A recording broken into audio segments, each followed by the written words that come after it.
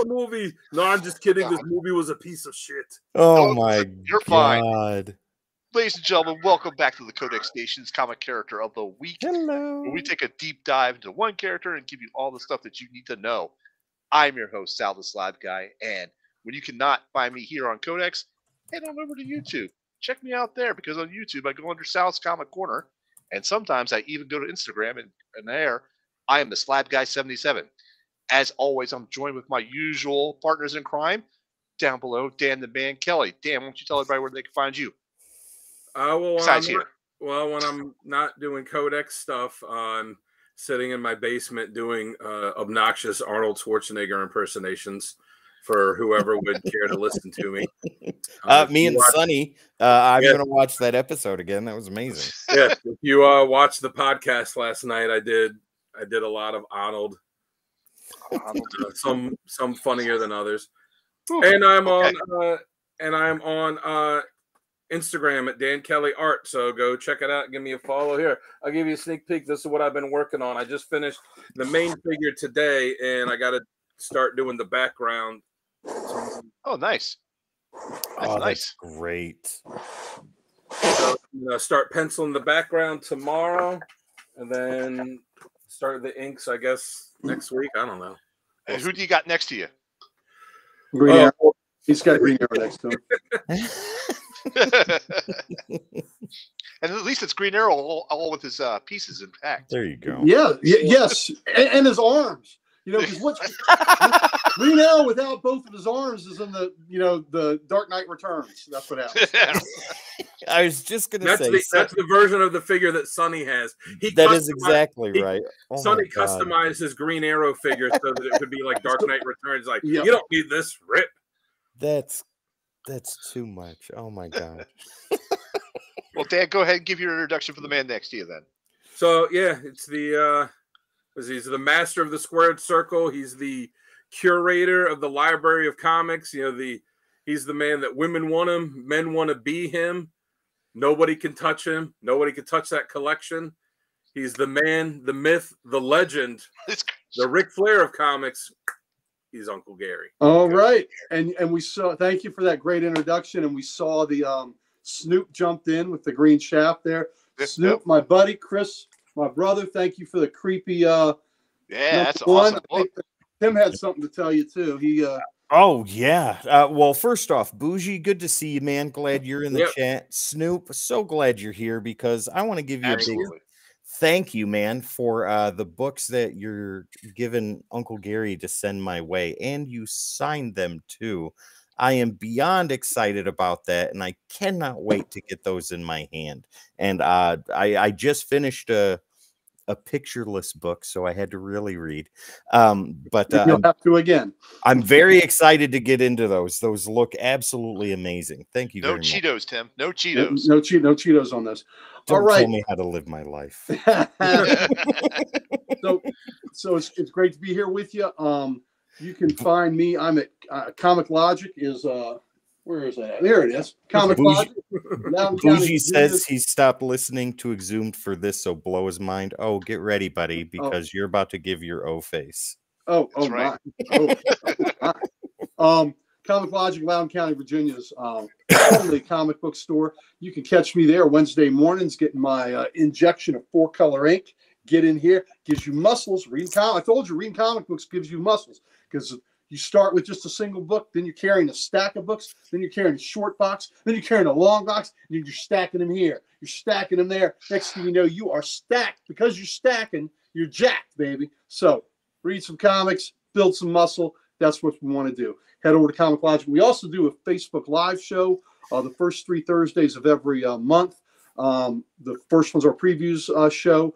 The first Thursday, the second, third one are You Grumpy Old Nerds, where it's myself, my best friend Mike Harbour, our principal owner Rob Kalin, and we sit and talk a bunch of nonsense. Tonight, Dan and Sal joined the nonsense, and we had our good buddy Chris Laxton that joined us tonight, who's a huge Green Lantern fan, and we invented a whole new Green Lantern Corps, the Brown Lanterns.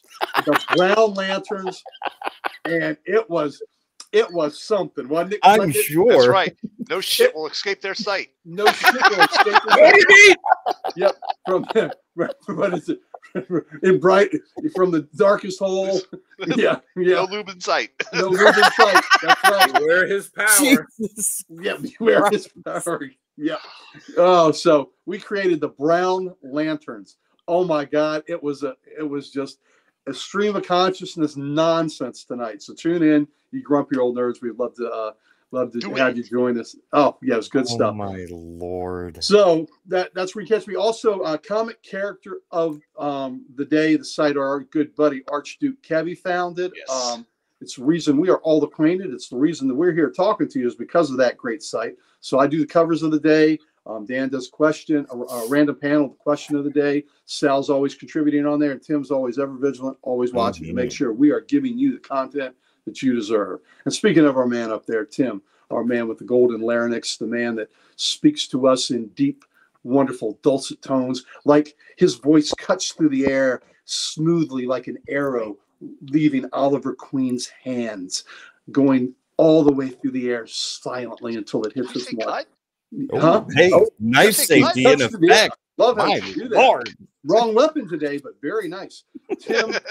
Tim's voice cuts through all the nonsense because it is those smooth, silky tones. He is our combination of Dr. Johnny Fever and Mel Torme, all in one. He's the Velvet Fog, and he is the DJ that we all need. He is the DJ that we deserve.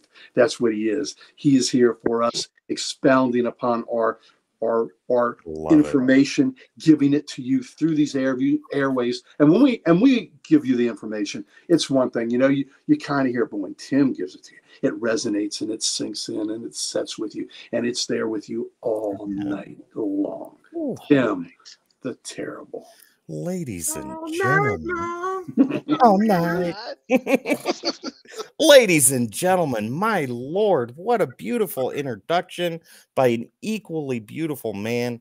Let's go ahead and take a look at the chat before I tell you what you need to do to be super awesome like the rest of us here. Snoop says, don't thank me until you read them. It was my pleasure. Oh, dude, I can't wait. Just the title, Tripping Over Reality. What a great title. Well, Snoop, we were also told that you are a military guy, and so thank you for your service, sir. There you go. Absolutely. Bougie says comic books gave him diabetes. Well, because they're so sweet, I'm sure. They're so sweet. And 50 chocolate bars. Snoop also says, by tickling my brown ring, I will make your hemorrhoids sting. Oh my God. We've got to add that. We've got to add that to the to the oath. And this is perfect. He is now quite uncomfortable, as you should be, sir. As you should be. That's how we are. After a movement, you'll feel better. So there's this guy that goes to the doctor. Oh, no. And he tells the doctor, he's like, doctor, my ass really hurts. The doctor was, what? Where? He's like, the back, my ass, like right in my ass. He goes, well, which part?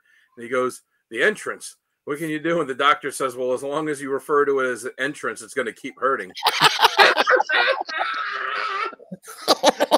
Wow.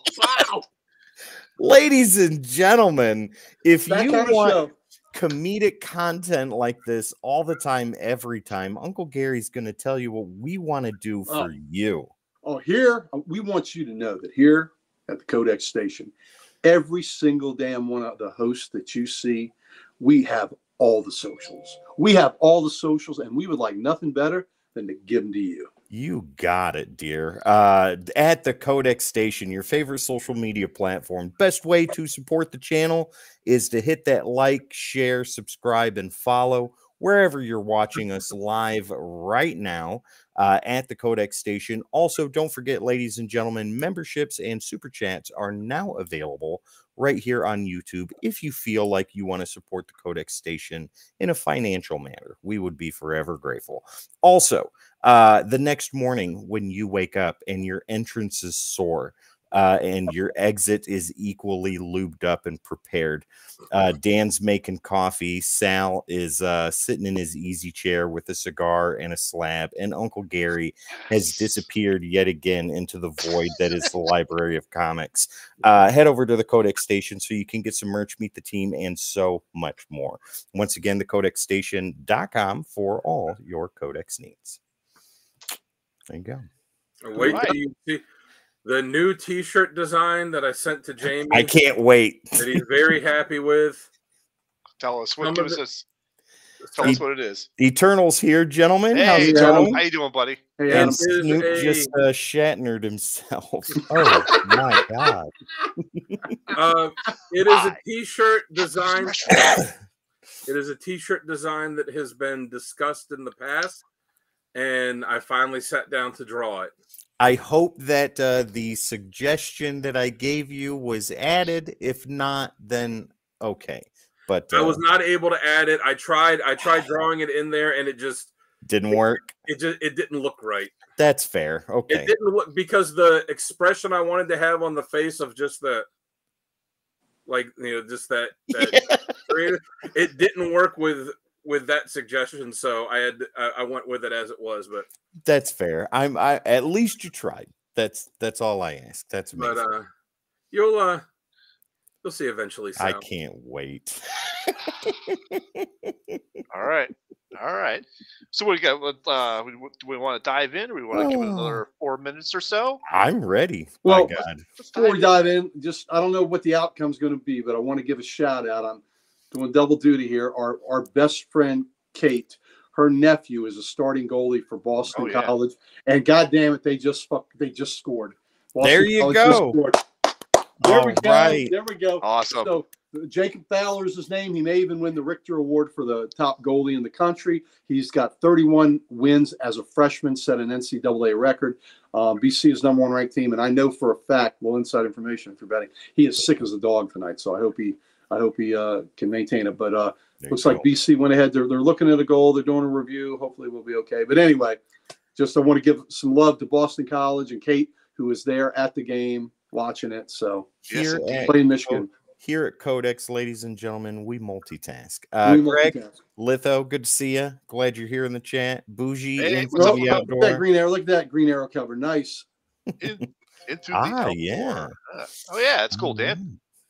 Sal, I'm ready whenever you are. All right, let's do it. Do you want me to click the buttons? I got it. Click the buttons. I'm ready to run upstairs and grab my Coke and my I am a good ice cream sandwich. All right. Let's have some groovy bass. If you're not back in time, you're put in the penalty box, buddy. That's right. It would be the first time. I lived my life there. Penalty box. All right. You guys ready? Yes, sir. Hit it. All right, ladies and gentlemen, stick around. We will be back in 45 seconds. Whether you like it or not. Go, Dan.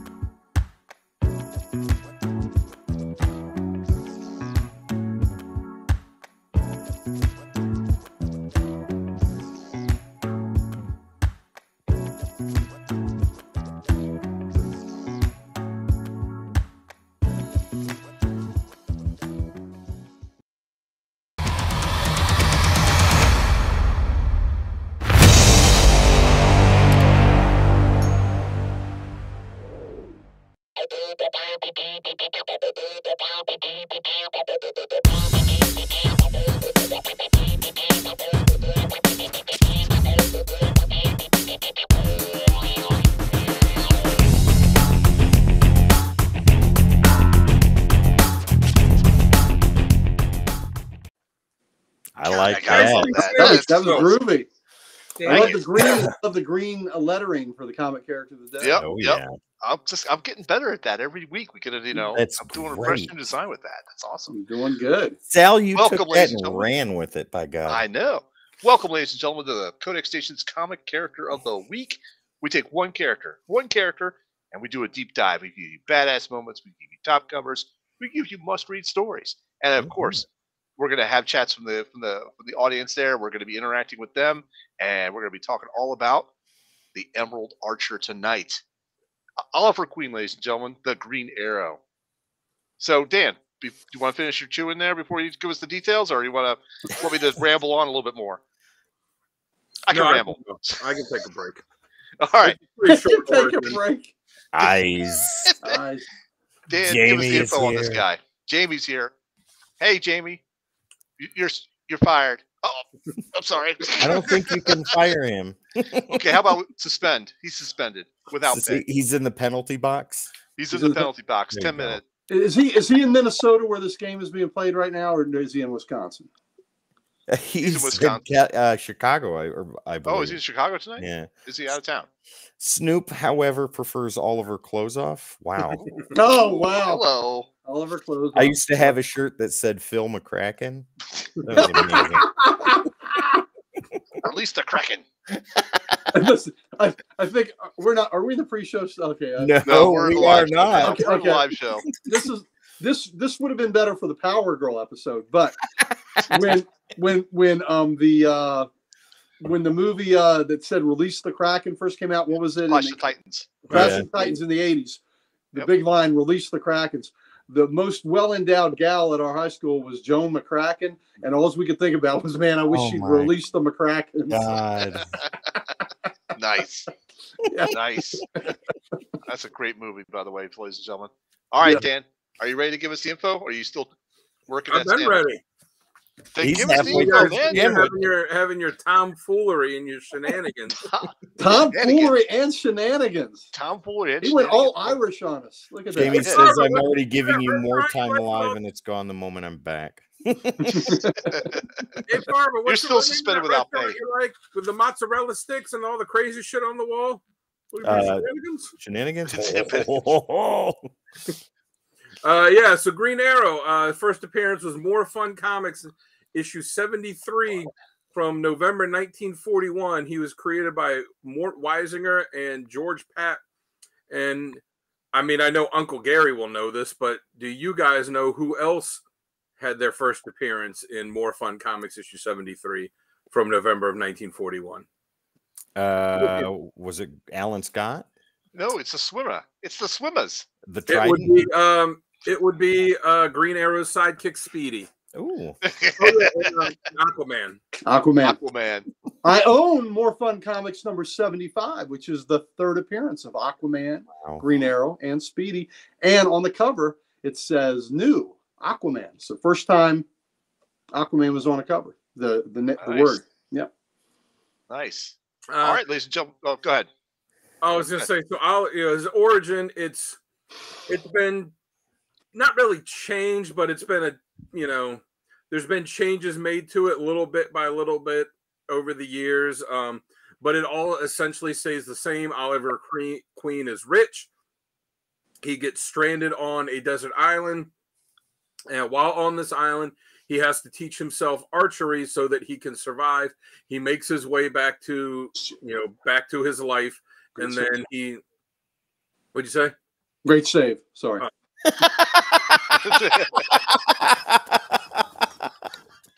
I have the disappointing game on the background right now too. So.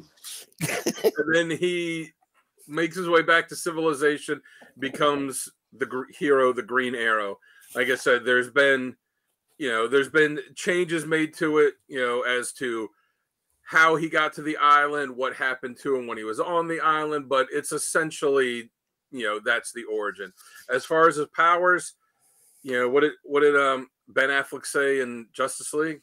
I'm rich. His powers are he's rich. He's an expert level archer. He's an expert hand-to-hand fighter. When he was created, it was very much it was essentially Robin Hood as Batman, because he had the Arrow car and the aeroplane, Arrow Cave, and the Arrow Cave. And did he eventually get an Arrow Cave, or did he call it the Quiver? He never called it the Quiver. That was a great line when he's like, "Damn it, that's a good one." Yeah. Here's a trivia question for you, though. So he first appeared in November of 1941. When did he get his own self-titled series? Now, he starred as the lead in series, over the years, but when was it that he actually got a Green Arrow self-titled book? That would be in 1980 something. Well, there was a mini before that.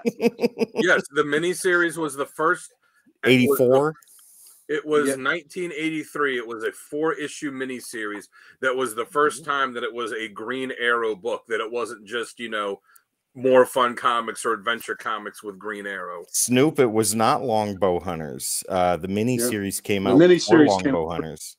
There are only 5 heroes that have been pretty much continually published since the 40s.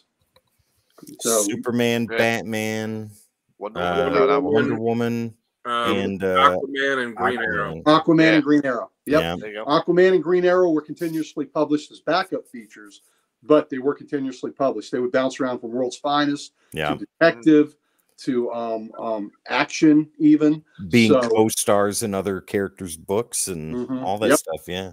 Yep. All right. So now we got the origin story out of the way. Let's go ahead and jump to scenarios that work best. And you know what? I'm going to go first on this one. Ooh. You know, so what works best for him? Two things really stand out in my mind with him. He stands up to anybody with powers, with no matter what. He's like the voice of the conscience of people. It's like, no, your ass is doing this wrong. You can't do this. And I don't care if you could like melt me with your laser eyes or whatever. You're doing this wrong. He stands up to anybody at any time. As long as he's always standing up for the right thing. He's always protecting the little people and the innocent or the powerless. And he doesn't care who he stands up against to protect them. And that's what I think works best with him.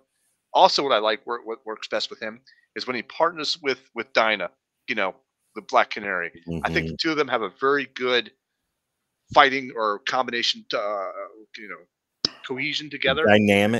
A dynamic that's very well done and very well written. And when it's very well written, it's, you could tell that they work perfectly together. That's what I'm talking about. So, Dan, how about you? What do you think works best? Yeah, I like when he teams up with her. When he teams up, I like when he teams up with the Satellite Years, Justice Leaguers. Not necessarily like the Superman, Batman, Wonder Woman, but yeah, when it basically like the ones that he kind of teamed up with in Identity Crisis that were like the second tier kind of leaguers where he was in that, which it's strange that he wasn't in a founding league member, considering that like you said, 5 characters continuously published all that time. 4 of them were founding league members, and then there was him that was the first the first non-founder to join the league. Yeah. Issue 4, he wasn't late. He wasn't that late. His issue, the 4th issue. Yeah. But yeah, I like when he teams up with them. I like I was gonna say I like when he's just annoying the shit out of Hawkman. When he's annoying Batman. When was it Obsidian Age? It was when in Justice League when they had to have the new like kind of replacement league, and it was Nightwing and all of them. And there was this great scene where they had all the new leaguers together, and there's a video of Batman that he had recorded before the league disappeared, and he's kind of giving them the breakdown of like this is what is happening, this is why we chose all you people, and and all this stuff, and you just see Green Arrow just constantly talking in the background of like Firestorm and all these different characters, and then at one point Batman in the pre-recorded video just screams, "Shut up, Queen!" Because Green Arrow was going to be in the back just running his mouth. And I thought that was great. But I really like how he is always willing to stand up for what's right, even if it's against the law. He's not looking at it as like, oh, well, this is against the law, so we got to do this. He's like, no, there's right and there's wrong, and he's going to err on the side of right, whether the law has anything to do with it or not. And it gets him in, and he comes into conflict with some other team members because of that, which that kind of led to the whole thing with Hard Traveling Heroes, which we're going to talk about later, I'm sure. Oh yeah. Maybe. All right. Maybe. That's maybe. Wow. All right, Gary. Dan, are you finished with that, or? Yeah, I'm done. All right, Gary. How about you? What works best? All right. I think he works best when he is the conscience of the Justice League, because here he is. He's a mortal man, and yes, so is Batman. But the difference with the Arrow, Batman's got a mystique about him that kind of exudes far beyond mortal. He's got this mystique that everybody fears him, this and that. Arrow is he's a common, even though he was rich The Arrow that I like the best is the one that is broke, that's lost all his money, which happened in, I believe the first New Look Green Arrow was in Brave and the Bold '85, where he lost his fortune, and Neil Adams and Kanigher might have written that, though. Well, I know during this run, he is next to destitute as well. Absolutely. So he's lost all his money, and he is put down another level. So he was a rich boy, and he's seen what it's like for the people that are struggling, and that's where he finds his voice. That's where he finds his conscience. And these other heroes that are, you know, in the satellite era that Dan talked about, that are gods on high, looking down, he keeps them grounded. And he's also, like in a great episode of Justice League Unlimited, who watches the Watchmen. He watches the Watchmen. He's keeping them. He's making sure that they have their eyes on, you know, everyone, and not just these high-minded, you know, threats and all that. And the Hard Traveling Heroes is one of the greatest comic works ever. So we'll get into that. But when he is that voice, that conscience, and he is the you know, he's the epitome of what Chris said, what Snoop said, the downtrodden. He is the hero of the downtrodden, and he's a guy that has built himself into the hero he is with skill, right? And he doesn't know how to appreciate. And he is a flawed individual. He is flawed. He can't keep it in his pants. He is the Captain Kirk. He is the Captain Kirk of heroes, right? Him and Dick Grayson have it's the mustache. But the thing about Dick Grayson, though, Dick Grayson is getting his share. Ollie does it while he's with somebody. Ollie's a cheater. Ollie's a cheater. He has moments of weakness when he's with someone. Yeah. So those are his flaws, very much so. And you know, that's a very underdog. It's very true. Yeah. And it's just a very complex character, and he knows he's flawed. He accepts those flaws. Yeah. He's guilted by those flaws. And I'll read a passage later on from the Longbow Hunters. I mean, I'm sorry, not the Longbow Hunters, but from the Hard Traveling Heroes, when he finds when he finds Speedy as a junkie, his reaction to that is just awful. Just awful. And again, gets into what a great piece of literature the Hard Traveling Heroes is. But that's when he's best, when he is, you know, he's speaking up for the downtrodden, and he's a character that has these flaws, but he owns them and he lives them, and he keeps striving ahead. And that's what I like about him. He has no powers, but he is all skill, baby. All skill, all heart. Yep, I agree with that. All right, Tim, what do you got? So all of your points are valid. They all make Oliver Queen absolutely fantastic and a wonderful character, and sometimes an underrated character. I think he gets lost in the tumbleweeds sometimes with some of these bigger characters. But the things, a guy named Speedy, a junkie, say it ain't so, brother. Sorry, Snoop. I hate to break the news to you. Spoilers for those that haven't read the issue yet.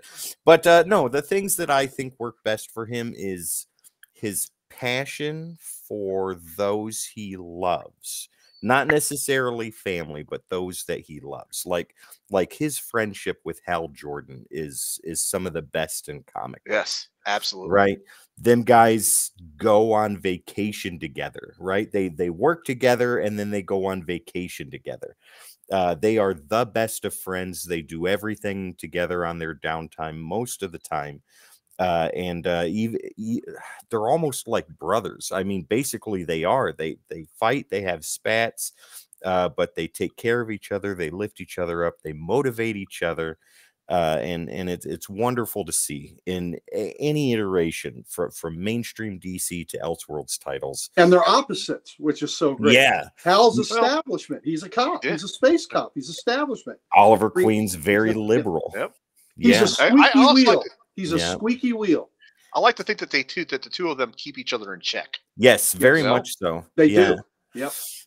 His love for Dinah is, I think, when it's written really well, it's better than the Peter Parker Gwen Stacy relationship. I think it is absolutely Fuck All hell him. said well. No. There we go, F-bomb. Check that off. But I no. You triggered Tim. Sal, you triggered Tim. Oliver Queen and Dinah's relationship. He calls her Pretty Bird. And yes. and it's so true. Like when you read it and he says Pretty Bird, like he's not saying that to be silly or facetious or anything like that. Like that is a term of endearment to her, and she accepts that wholly and fully and lovingly, and it is wonderful and beautiful to see. And she can kick his ass, which is pretty cool. Oh yeah. She doesn't take his shit at all. But them two, where Hal and Oliver complement each other and are opposites of the same coin. She is Oliver Queen's weight, right? Where he may keep the league grounded, she keeps him grounded and down into reality. Hey, you're up there dinking around with gods among men. Get your ass back down here and fight the street level criminals, man. That's where you belong.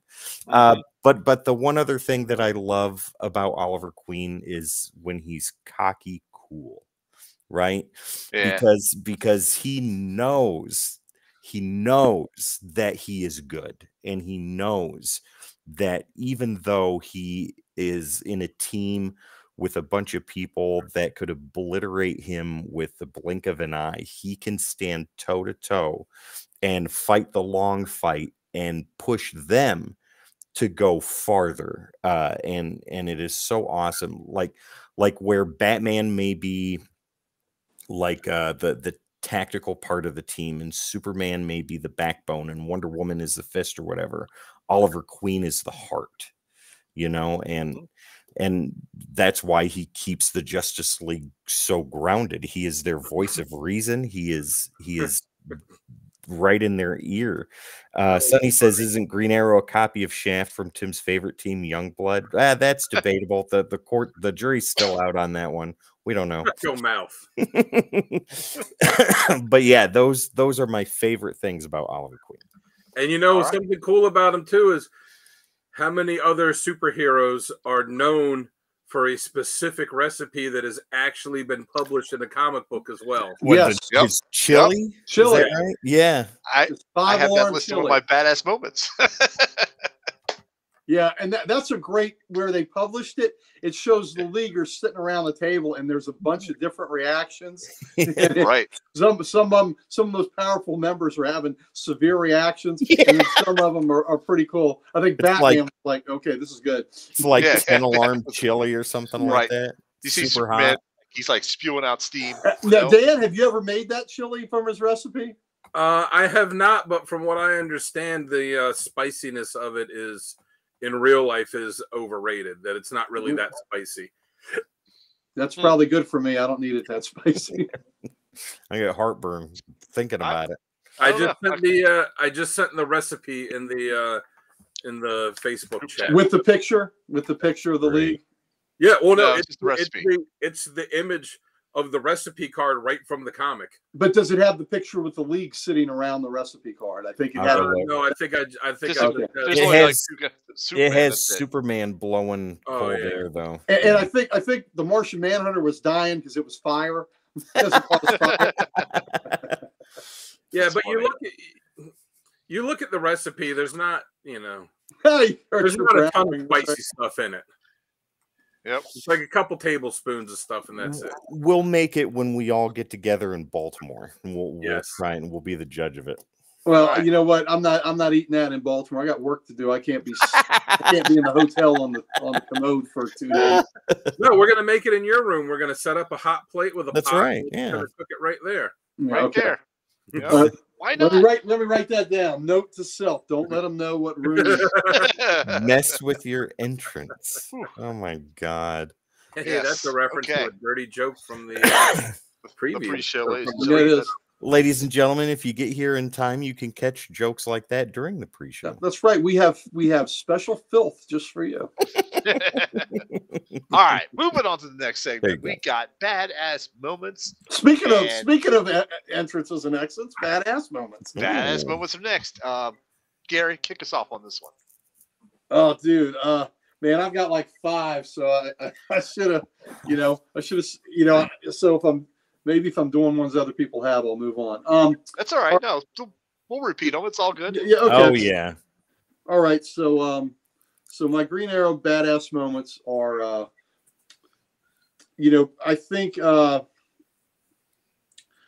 in Cry for Justice, after Roy had been named, lost his arm after his granddaughter Lan had been killed. Prometheus did it. Green Arrow gets to Prometheus's lair. Prometheus can't say a damn thing before he's put an arrow between his eyes and it kills him. And he just leaves the body there. He did not waste any time. No, there was no, there was nothing. It was just, what are you? Right between his eyes, killed him in a second. And Prometheus had no time to even process what was happening. That's just about as cold-blooded a killing as a hero has done. I mean, I guess the only thing that would be if he shot him in the back. But just he wanted him to see who it was. He wanted him to see it, but Prometheus could not even couldn't even maneuver from that. It was just bam, he was gone. I don't think he could fathom that a hero did that. No. Oh, and the line says what Prometheus didn't realize was Ali wasn't a hero, he was a hunter. Mm-hmm. Oh yeah. So that was badass writing. In Green Arrow Volume 2, which is his first ongoing series, this was just I picked this because it was a bit of a departure from him. He gets thrown into a room that is full of Yakuza sitting around the table, and he picks up and he's talking about this, ladies and gentlemen. Yeah, he's talking about that. He is dead meat, but he gets a hold of an Uzi and slaughters the room with the automatic weapon and kills him, and then is disgusted and throws it away at the time. But just to see him pick up a gun, an assault. Those are little arrows. Yep, little arrows, and just shoot the shit out of everybody. I thought that was quite a badass moment. Him using a weapon that was not his, and we don't usually see superheroes. We see Frank Castle do it, but we don't usually see superheroes pick up a gun like that. And all right, I'm going to ask you guys so I don't give away something from yours. I got 2 to pick from, either the thing from The Dark Knight Returns or what happened in Green Arrow 101. Anybody got Dark Knight Returns on my list? Yeah, Dark Knight Returns is on mine, but I don't care if you say it. If anybody else says it. I'm going to let y'all say. I'm going to go with Green Arrow 101. In the last issue that he starred, or that he was in his own, that first ongoing series that Tim's holding up the book for. Yeah, he is involved with eco-terrorists, and he realized that they are a lot more radical than he thought they were. And to get his cooperation, at one point, he's in a plane, and they have him in like a doomsday device where if he removes his arm from it, it's going to explode and take his arm off. And Superman comes on the scene as going to pull him out of there, but he's still, he'll lose his arm. And the arrow will not allow Superman to save him because he does not want to lose his arm. So he hadn't read The Dark Knight Returns yet, and he didn't know what you could do with just the one arm. But he would rather die than to lose his arm. No, his bow arm. So I thought that was pretty badass, and he would not let Superman save him, and Superman had to be a witness to him, exploding and dying in the Can't aircraft. Save everybody, Big Blue. Yep. So those are my badass moments, and I think you all will cover some of the others. So that's good. All right, Dan, how about you go next? All right. Well, you mentioned Dark Knight Returns, so I'll say that one, that it's in issue 4. Batman's having the fight against Superman, and to help Batman win, as Superman's beating the crap out of him, Green Arrow there in the future, where he only has one arm, has an arrow that's tipped with this artificial kryptonite that Batman had created, and he shoots his bow with this kryptonite arrow while he's one-armed, after he's been shot in the leg, and he's dangling upside down, and pulls the bowstring back with his mouth and shoots the kryptonite arrow at Superman to help Batman win. I mean, it's just. Do you remember why he has one arm? What'd you say? Geez. It was like toward the end when all the heroes were retiring. Some shit. No, he lost it somehow. He was maimed. He was maimed, so he couldn't use his arm. Yeah, he was crippled, so he couldn't be effective. Right. That didn't work out so well. I haven't read that in a while. So, and what, was it Superman that did it? I kind of have a very possibly could have been. Yeah. Another one I have is, Gary usually, has talked about before. He'll have these, smaller moments. So it's from the series 52. It's from issue 8. There is a shoplifter that's running out of, Star City's this disaster zone now, and there's a shoplifter that's running out of the shop with his arms full of diapers that he's stolen, and the shopkeeper's running after him, screams, "Stop, thief, thief!" So Green Arrow shoots his arrow with the rope to, wrap around him, but he doesn't get the thief that's stealing the diapers. He gets the shop owner and stops him from catching him. And Elongated Man, Ralph Dibny, is hanging out on the roof with Green Arrow, and he goes, "You missed." And he goes, "No, the guy said to shoot the thief, so I shot the guy that's charging $30 for disposable diapers in a disaster zone." Yeah, there you go. Like I said, the best scenarios for the character. That speaks to who the character is. It's not he's not looking at it solely as, oh, this is against this guy's stealing diapers, it's against the law. He looks at it as what's right and what's wrong. Yeah. Yeah. It was. Well, that's kind of what happened in the Hard Traveling Heroes, where in that first issue 76, where Green Lantern comes to meet him in a aforementioned spot, and the people that live in this building are pelting this guy in a suit with bottles and cans and things like that. And the Lantern defends him, and he says to the Arrow, "What's wrong with these people? Why are they attacking this man? And why are they mad at me?" He goes, "I was going to throw something at you too for defending that scumbag. He's a slumlord." Yeah. So so that reminds me of that. Yep. And then the last one I have is my favorite. It's from Identity Crisis issue 3. It's when when the League is fighting Deathstroke, and Deathstroke is there and knew in advance who he was going against. And I think it was like the first time that he fought most of them, and he had time to prepare, and he just goes through all these League members like he wiped the floor with them. Yeah, nothing. Wally West Flash, Hawkman, Adam, Zatanna, Green Arrow, Black Canary, who else? Kyle Rayner, Green Lantern. I mean, he goes through all of them like they're nothing. In fact, when we did the Deathstroke episode, I listed that as one of my badass moments for Deathstroke, because he just like bam, bam, bam, takes them all out. And Green Arrow, comes up behind him.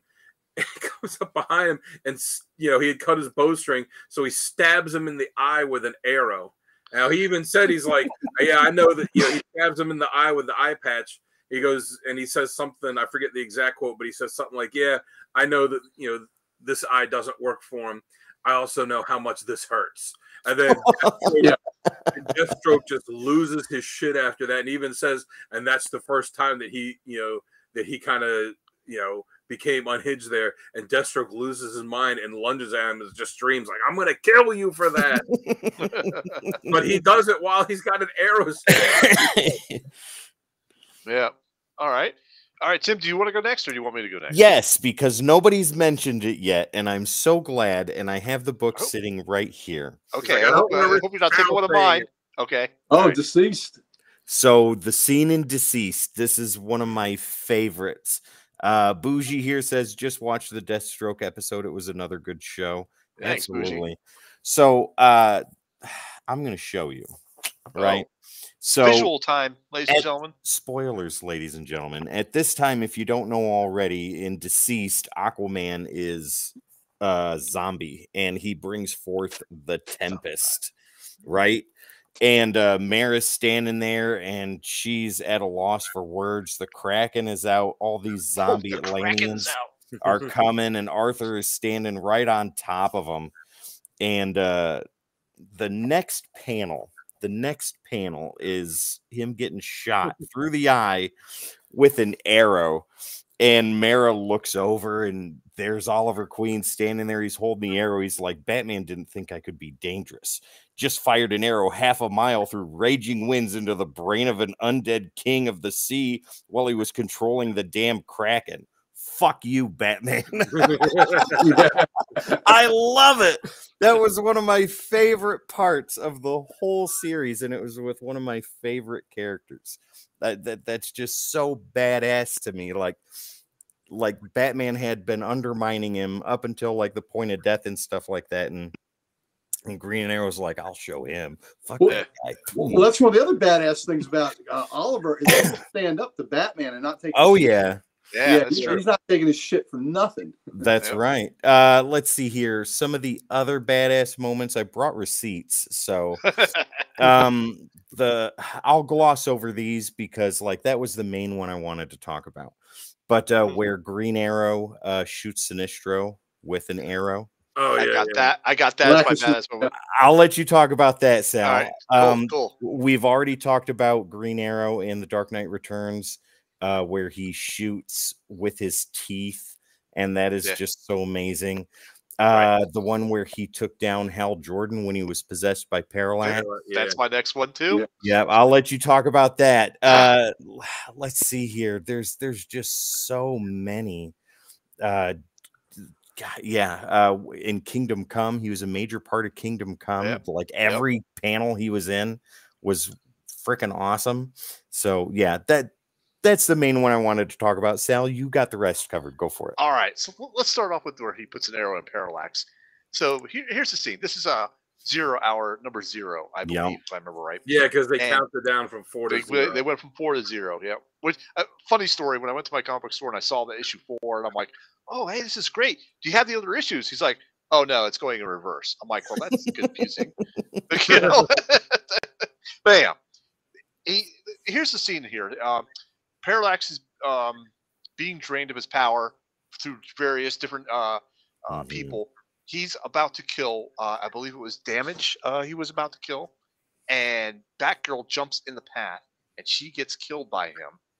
And then at that moment, Kyle comes up, puts him in almost like a headlock. Like a full Nelson kind of thing? Like a full Nelson type headlock. And that's the point where Oliver goes, I have to put him down.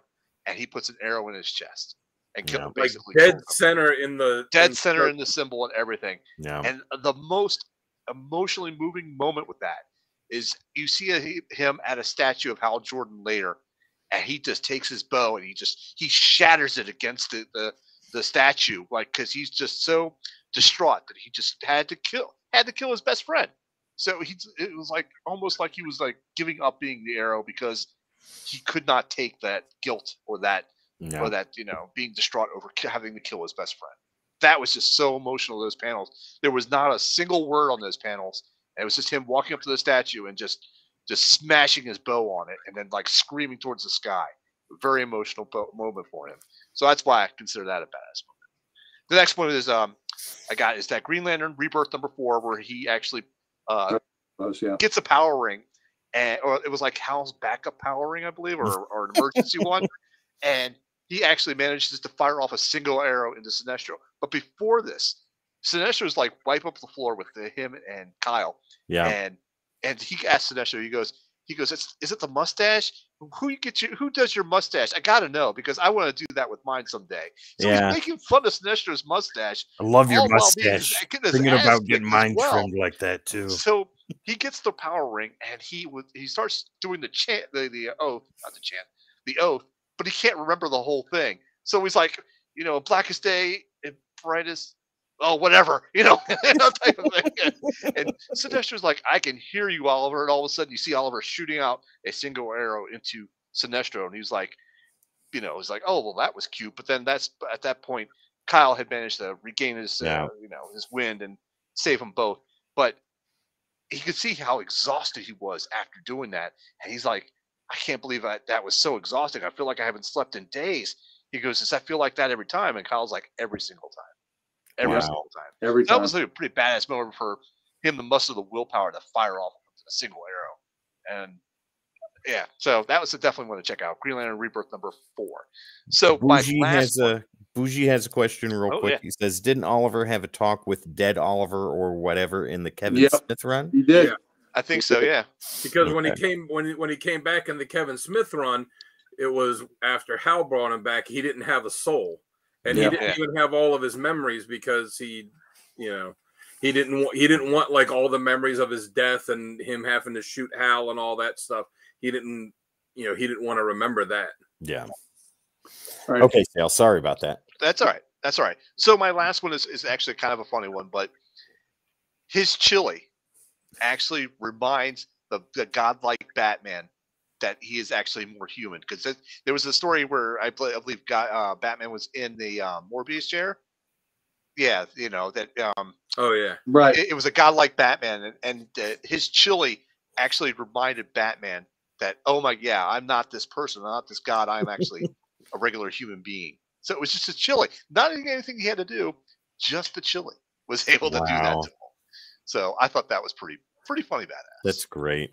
Well, I want to throw one more in there. I do it. I could have sworn that one of you guys would pick this. Yeah, I'm waiting on one too. Yeah. All right. From Longbow Hunters. Yeah, that's the same one. Bonus. Yeah. When he bonus one. Yes, bonus badass moment is when he shoots and Dinah had gotten captured and she'd been tortured and she's there in the warehouse and she's like chained up and hanging there and her clothes are all ripped and Green Arrow just shoots the guy there, like no fuss, no muss, just shoots him, kills him dead on the spot.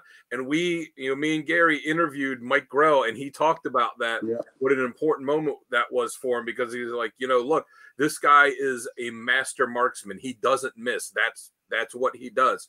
He had to make the conscious choice that he was like, he could have shot this guy and just disabled him, shot him in the leg or in the shoulder or something.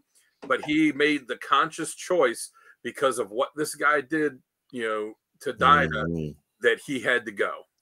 Yep. Wasn't that like the first real time he took somebody's life? Yeah, I think so. I think that was the first time That's the first time it was. One of the first time he killed somebody. First time he killed somebody intentionally. Right. So, okay. Yeah. So that he made that choice, and that also had ramifications between him and Dinah's relationship after that. Where she didn't quite agree with that, but he this was his woman, and seeing that guy do that, he made the choice to end him.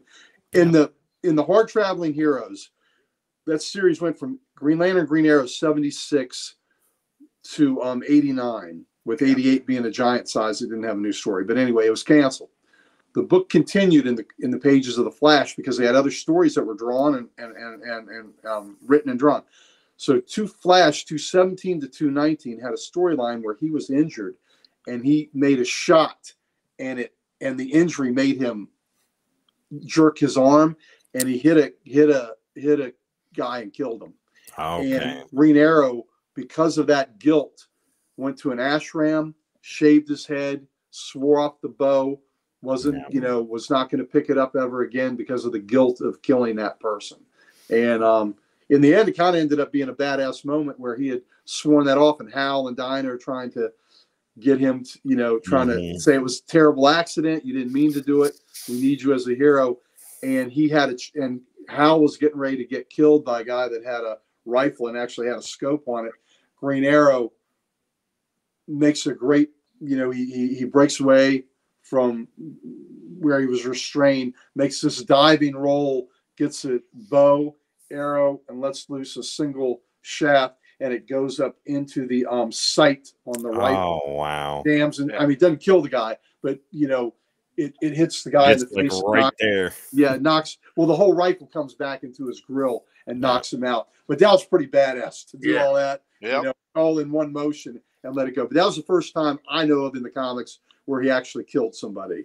And that was, we're talking about 1971, 72. Yeah. So, okay. I mean, that was, the Longbow Hunters was the first intentional. The first intentional one. But then again, like, I don't know, I'd have to go back and read some of that Golden Age stuff, because some of the stuff they had those guys doing back then, they were just dropping bodies like it was nothing. So, you know, who knows? Well, when we did the Spectre episode, we picked up the dudes in a car and he was outside and he just crushed it and made it into a little ball. Right, Wow. right. I mean, Batman had a sidearm to start out. Yep. The Joker was supposed to die at the end of his first appearance. They had to call and had to add one more panel to it, because they're like, no, this guy's good. We got to bring him back. So, wow. Who knows? He could have been out there dressed like Robin Hood, dropping bodies left and right. I'd never known it. Yeah. All right, so let's jump to our next segment, which is critiques and criticisms. And this is stuff that we don't like about the character. Tim, why don't you go ahead and give us first on this? Things that I don't like, that's tough, because like he's one of my favorite characters. I think that like I know a big part of his identity is political, like being a super duper liberal and stuff like that, or libertarian, I think is a better way to put it. I don't think he's so much liberal as he is a libertarian, and those are two very different things. But when they use him as a vessel for politics in comics, like I understand that that's part of his identity, but like when they cross that line, right, of it being Richard, hello, when they cross the line of it being fictional and the writers put themselves in Queen's position instead, that's when it goes from teaching a lesson and telling a good story and leaving a lasting impact to being preachy and overtly political and degrading to one side or the other. I don't like it when they do stuff like that. Beyond that, I think that is the only thing that I think works in the least favor for Green Arrow. Okay, very good. I'll go next on this one, and I kind of agree. It's what I think too, when they're not using Oliver Queen in the political thing in the story, but they're actually pushing the writers' agenda through him into the story, and I wouldn't like that either. Other than that, really, I don't really have a problem with it or anything really critiquing about him. He's a fantastic character, so there's nothing really I can't say, oh, I don't like that he's super strong, or I don't like that he's, whatever. He has a fantastic backstory build up to where you can understand how he's able to do these things because of the story that was written for him. So it's not like saying that's unbelievable, but well, no, because he's had this training to do this type of stuff. Snoop is exactly right. He doesn't use boxing glove arrow near enough. In the Arrowverse on the CW, he does use a boxing glove arrow one time, and that was it. So in the Grant Morrison remake relaunch of the Magnificent Seven with the JLA, when he had them and Connor was a part of the league, there was a great episode. I want to say it's 9 or 10, and the key was there, and Connor had access to his dad's trick arrows that were in the league trophy room, and he sees the boxing glove arrow and some of the others. He goes, "Oh, Dad, you're gonna be the death of me," and he ends up taking out the key with the boxing glove arrow. I mean, that was fantastic. Yeah, that was fantastic. Well, there was a scene in when Meltzer did it. There was a scene of him with the boxing glove arrow too, when he was having to like refamiliarize himself with it. Was it Meltzer's run or Smith's? Meltzer did like the first 12 issues of Justice League. He also did the Archer. I'm talking about the Green Arrow. The Green Arrow. Oh, okay. Yeah. Okay. Unknown. All right. So Dan, what do you got for stuff that you don't like? Kind of along the lines with you guys, when they ignore these key aspects of his personality.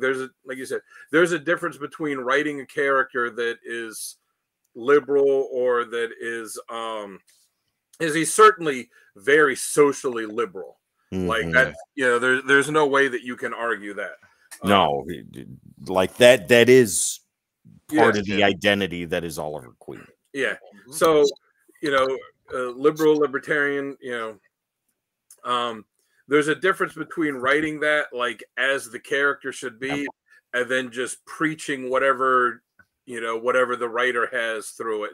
And there's a few characters that you can't really do that with a character like Batman or with the Flash or or some of these characters, because they're just not, that's just not part of them. But some characters, like Green Arrow, like Captain America, like Superman, some of these writers tend to project themselves through that, and when they do that, you're right, it does get to be a little much. I don't like when they like break up him and Dinah, like there's that's dumb together, and it's like a certain Marvel writer with Spider-Man.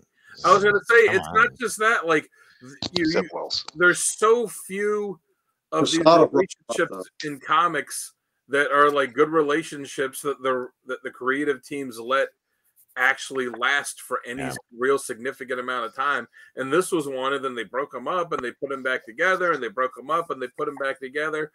One thing I didn't like was when they did New 52 and they just completely changed so much of the character because they wanted to make him like he was on the TV show.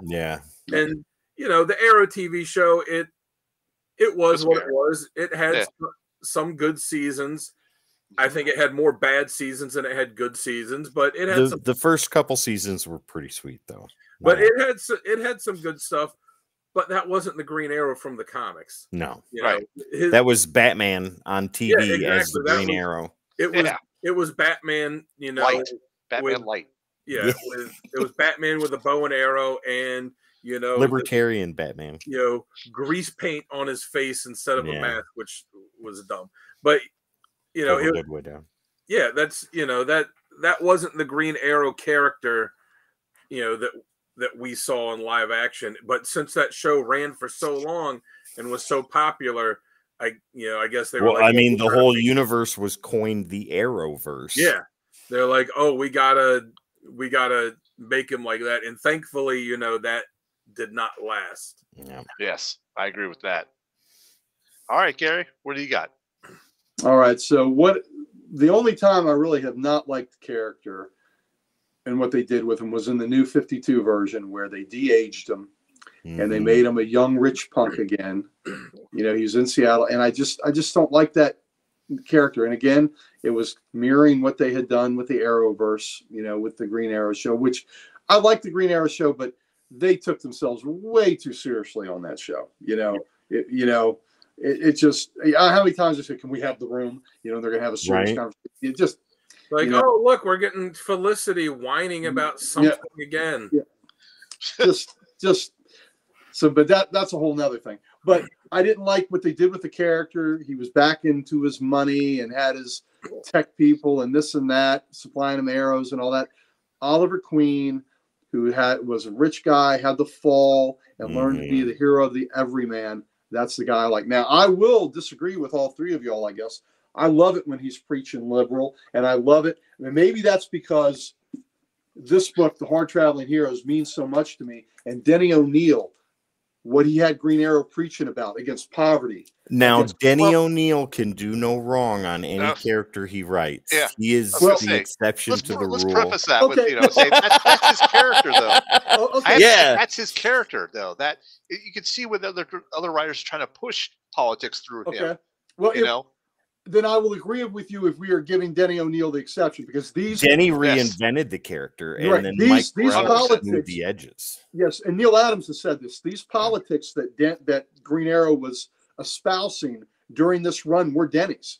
They were Denny's politics, and he was using that character to make those societal points. And the other reason is, yes, he was making big points, and he was speechifying with Green Arrow and putting Denny O'Neil's agenda. But at the time this came out, these were some important topics, and what they did changed comics. We'll see. This series changed comics, made them more real, more relevant, and they were so real, so relevant, so ahead of its time. Like I said before, this book was canceled. Well, and with that too, Gary, like with Denny O'Neil, like he is so instrumental in the recrafting of Batman. Yes, yes. Green Arrow, who we're Yes. talking about today, and The Question. Absolutely. Denny O'Neil took Batman when he was at his lowest clownish point. With Neil Adams. And revitalized the character and showed that he was not a joke. And Green Arrow, he took a character that was in obscurity on a series that was on its way out the door, and breathed new life into that character. Like with Denny O'Neil, even though he's using Oliver Queen as his soapbox, I think he is the exception to the rule, because he changed the character in such a way that, like, and this doesn't happen very often when you have a creator reimagining a character and everybody reading is like, yeah, okay, that's that. I get that. That is this. That is Oliver Queen. And it's part of that character's identity. I guess, let me put an asterisk at what I said with like modern day creators. Because like when they push that envelope, like, I mean, it just feels doesn't forced. make sense. It feels forced It when does. when new creators doing it. I buy that. But when Denny O'Neil builds a character, he builds. It's not like, well, I'm writing this for 12 issues, so Oliver Queen's going to tell all the Republicans to eat shit.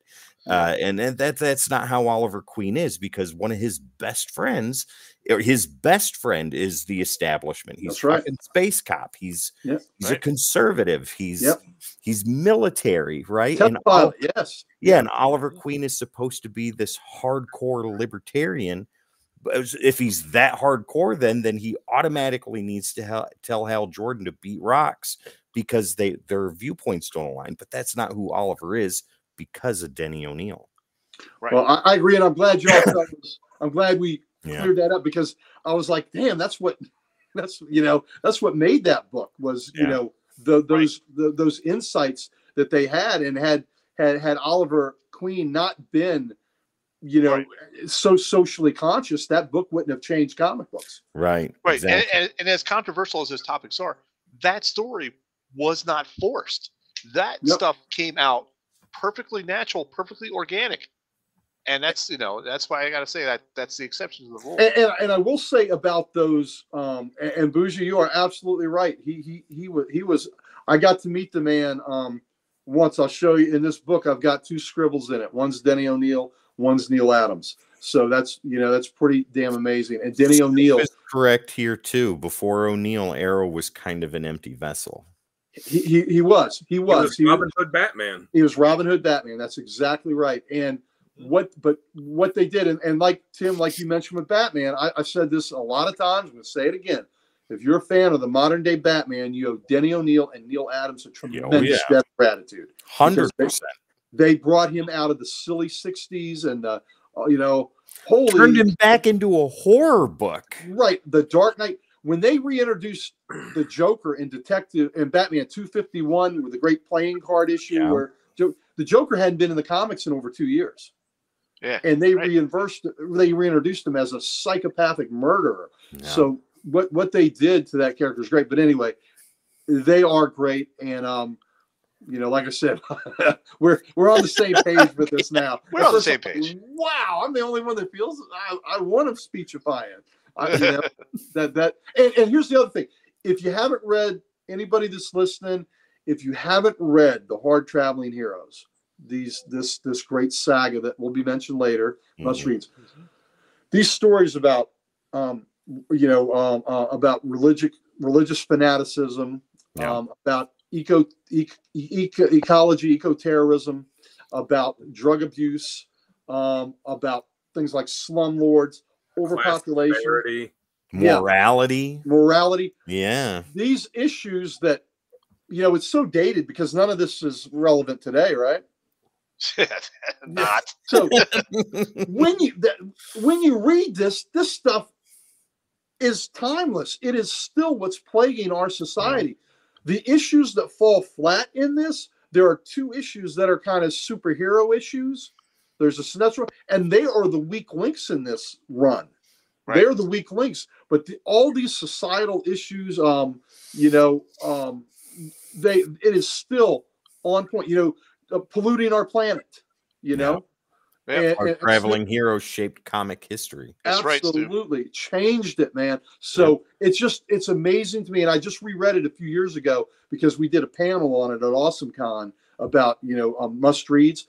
And I reread everything and I was really happily reinforced that these issues stood up so well. Yeah. Still, the drug abuse issues are heartbreaking. Oh, yeah. Heartbreaking. Save it for the stories. Save it for the stories. All right. Yeah. Let's go on to our next segment of top covers. Dan, why don't you kick us off with top covers? Oh, that's my favorite. Hang on. Let's build up the anticipation while I find Dan's top covers. Wait for it. Okay, here we go. From Green Arrow books. There we go. Oh, nice. I'm glad you used that center one because that was on my tough list. Oh, yeah. So, I almost used that one on the right. So I'll start all the way on the right. Green Arrow 55. It's from the Mike Grell run. I was telling these guys before it, there's so many great covers where Green Arrow is aiming an arrow either directly at the reader or like very close to the or like almost off center. But I said, all right, I'm going to pick one of those because it could easily have 3 covers of him just pointing arrows straight ahead, and I could easily have 3 covers that were done by Mike Grell. Because that one's so cool, though. So I ended up picking one that was pointing the arrow forward by Mike Grell because it's so awesome that it's like right, shooting it through a hangman's noose. Yeah. It's just such a awesome iconography. I'll go to the one in the middle that was from the series when Kevin Smith helped relaunch it, and I just love that. I love the how he's posed there getting ready to shoot that costume, and then how it's got the green arrow on the bricks underneath of him, and then the red guy behind him that makes the green really pop. Yeah, I think that's Wagner that did that one. Yeah, it's Matt Wagner that did that one. That's such a great classic costume cover. Yeah, Matt Wagner was doing the covers of that series, and there were some really great ones. There was one or two other ones from that early one that were in my you'll see one on mine. So that I loved how the logo is used on the building too. I really love it when those are incorporated into the issue. Yeah, it looks so cool. Yeah, great cover. I'm glad you used that. And then even the detail, if you see the bricks, on the GREEARRO, how it's like the normal bricks there, and then on the N and the W, it's the thicker end ones. Like just the detail on that is so cool. Snoop's got a question. Matt Wagner of Grendel fame? Yes. Nice. Yeah. Cool. He did. In fact, one of the books that's in my spinner rack here behind me is another Matt Wagner cover from that run that was on my list too that didn't make the cut. And then the one I got all the way in the end is from the current Green Arrow series. It was an alternate cover for issue 1. I wanted to have one from the current one because I love the series that's going on now, and that's such a cool cover. It's not quite a negative space cover, but pretty close. But it's close as you can get. Yeah, but it's pretty. Yeah, it's as close as you can get without being one. But well, and DNA was doing covers for characters like B covers for all the titles at that time. Yeah, that was an awesome cover. And this is and of all of the ones he did, this is, if not the best, is one of the best. And it's just it's so cool looking. Oh yeah. All right, Gary, what do you got? Hang on. All right. There we go. Let's see what we got. Oh, that's a nice one. I love that. Yeah. One. All right. Yeah. So since that grabbed your eye, we'll talk about the one in the middle. That's another Matt Wagner. I really like it. Was between that and the one Dan showed on the building, but I just love the relationship between him and Hawkman. And even though, we talk about Green Lantern being a space cop, the Qatar Hall Thanagarian Hawkman, that was a space cop, and they really had some issues, but they also had a deep underlying respect too. In Justice League 111 or 109, when Hawkman left the team, Green Arrow left the room because he didn't want to see anybody see him crying. That a tear was coming down his face because Hawkman left. And that goes into that whole aspect of the people he loves. Yeah. So, but I think that is a great in your face. That's awesome. I love that cover. Between the two of them. I got this arrow on your beak. And I got this mace ready to pound your skull, buddy. So that, you know, that is pretty cool. On the far right, that was from the Rebirth era, and that is Green Arrow 8, and that was an alternate cover by Neil Adams. And I just, you know, wanted to give Neil Adams, I had to give Neil Adams love on this, and that was a more modern take, and I just thought that was wonderful with him and the Canary. And, you know, a small touch you may not notice is the Canary's left hand is right by his ear, behind his head, where she's holding his head like that. And I just thought that was, you know, one hand's on his chest and the other hand is embracing him and has her fingers through his hair. And I just thought that was such a loving touch and a lovely, loving embrace. So that was on my almost made list. That was one of my hardest cuts I had to do. Real quick, Keith jumps in here. He's got a good point. Keith, good to see you in the chat, buddy. Hey, Keith. How you doing? He says the best superheroes have an efficiency of concept. Flash moves fast. Hulk is strong. Daredevil is blind with heightened senses, aka looks devilish. And Green Arrow is an archer and sells the bow and arrow. He sells the shit out of it. Yeah, absolutely. And then the one on the left is by our guy Mike Grill, who I've been fortunate enough to know for quite a few years here. Mike Grill, that is the Longbow Hunters. That is the Green Arrow Omnibus edition. So it's really a wraparound cover to it. So that wasn't on the original 3-issue mini, but that was what he did for the Omnibus. I just love that. Connery. What'd you say? I said it kind of looks like Sean Connery. A little bit. Yeah. And, you know, we talked about how Denny O'Neil made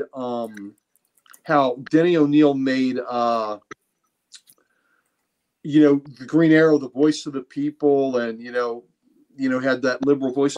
One thing Mike Grill did was he made Green Arrow, like I'd said before, a hunter.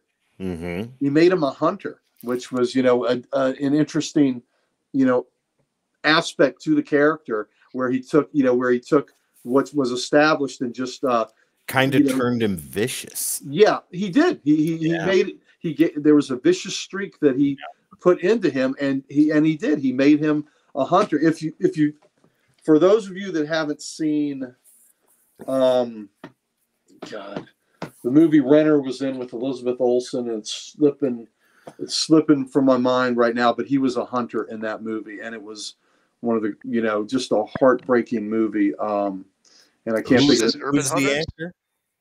Jeremy Renner and Elizabeth Olsen. It was it was done by the guy that does Yellowstone. Sheridan. Yeah, I did see it. It's such a great movie. And Wind River. Wind River. Yeah. Wind River. Oh my God! But that's kind of what, you know, I get that vibe that Renner had is what I get out of Ollie when he's you know, the hunter. Came out in 2017, ladies. That movie is heartbreakingly beautiful. So, it is. It's really fantastic, and has a lot to say. Yep, has a lot to say about things that happen to Native Americans, which Taylor Sheridan does in all of his work. So and the and what Jeremy Renner does to the guy at the end is very reminiscent of something that Ollie would do. Absolutely, in that same situation. Yep. So it makes me wonder if Tyler Sheridan read Mike Grill books. Maybe. So anyway, those are my 3 covers. I love them. And look, I could have picked 3 Grill covers. I could have picked 3 Neil Adams covers. Yeah. You know, so this was one of the toughest cover cut downs I've had to do, and I'm glad that that Dan picked that other cover, and so we'll see if y'all fellas got some of the other tough cuts there. And evidently, I picked a cover that was a tough cut for Sal, so I'm glad we got to highlight that. You did. All right, Tim, go ahead next. All right. So Dan and I overlap. We'll start with the DNA cover. That is one of my absolute favorite modern covers and one of my favorite Green Arrow covers. I love DNA's work. David Nakayama. He is absolutely fantastic. And that is negative space without being negative space. And that is modern Green Arrow. I think that's David Nakahomer. Possibly. It's so great too that it's that it's somewhat it's not straight. It's kind of off kilter. He's kind of angled and pointing up. Yeah. Oh yeah, it's so good. It showcases him. Yeah. Perfectly. I love it. We'll go all the way to the one on the right. That is Green Arrow, The Longbow Hunters, issue #1 by Mike Grell. I actually have all 3 signed sitting right here next to me. Nice. That was one of my favorite meetings of a creator ever, and I will tell that story now. So when I was married, my family and I at the time, had 2 stepkids plus my 2 kids, which Codex knows very well. My stepson at the time, it was his birthday, and I had brought my Green Arrow books because Mike Grell was going to be there. This was Wizard World Nashville. And similar to, I think, what Jamie said in his interview, Dan, that you did, where he went up to Tinian and the handler was like, oh, you can't talk to him right now. That was the same thing when I went up to Grell. His handler was there, and Mike Grell was in the middle of doing a commission. And I had my stepson with me at the time, and we walked up there. And I had my 3 books, and the handler's like, oh, no. Mike Grell's busy right now. You guys can't come over here. Why don't you come back in about an hour or so? And Grell didn't even look up, and he's like, no, come here, guys. And we walked up there, and he stopped. He put the commission down. He looked up. He saw me and my stepson at the time, and he's like, what can I do for you guys? I said, Mr. Grell, I said, you are one of my favorite creators. I said, Longbow Hunters is one of my favorite books. I'm gushing to the guy, and he's sitting there. He's being very polite, and he takes all 3 books, opens them up, and starts thumbing through them. And he's like, this here, DC didn't want me to do, but I did it anyways. This here, this is the reason why Green Arrow's doing this. This here's this reason and all that stuff. And he sat there with us for a good 20 minutes going over every aspect of these 3 books. And he sat there and he signed each one. One of my favorite memories of meeting a creator. It was absolutely fantastic. That's him. Yeah, that cover right there is the epitome of Mike Grell. That's him at the top of his game. It looks gorgeous. The one in the center I chose specifically for. Now I know it's a question book, but this is when Denny O'Neil was writing the question, and Denny O'Neil's heart really was in the question at this time. And Green Arrow was a series that I don't think he was working on at the time, or he had been away from Green Arrow for a while. But this here is during that Mike Grell time period, and having Denny O'Neil write a character that he helped re-envision, and seeing him on the cover like that. I believe that's Klaus Janson artwork, if I'm not mistaken. It just shows Green Arrow at this point in time in his career as a hero, as a street level hero. And it just looks so magnificent to me that I had to add it in there. Love it. Almost looks James Bondish with the little bit snowmobile in the background and everything. Yeah. Guys, I hope we do the question sometime on Comic Character of the Week, because if you haven't read the Denny O'Neil question series, it is one of the most underrated series in comic history. Okay. All right, let's look at what's that? I said, I'm sure we'll do the question one day. Yep, sure we will. That is the question. All right, go ahead and pull mine up. You got it. It's such a crime that they didn't make a villain for him called the Answer. How did they not make his biggest villain a guy called the Answer? Oh my god. Yeah, I know. All right, so let's start with the far left one. That's Green Arrow Volume 1, number 1. It's the penciler was Trevor Von Eden, and the inker was Dick Giordano. Giordano. Thank you. Yep. Giordano. So I love that because you look like he's firing off all the arrows. You see some of the arrows stuck in the guns, and all the shots are coming at him.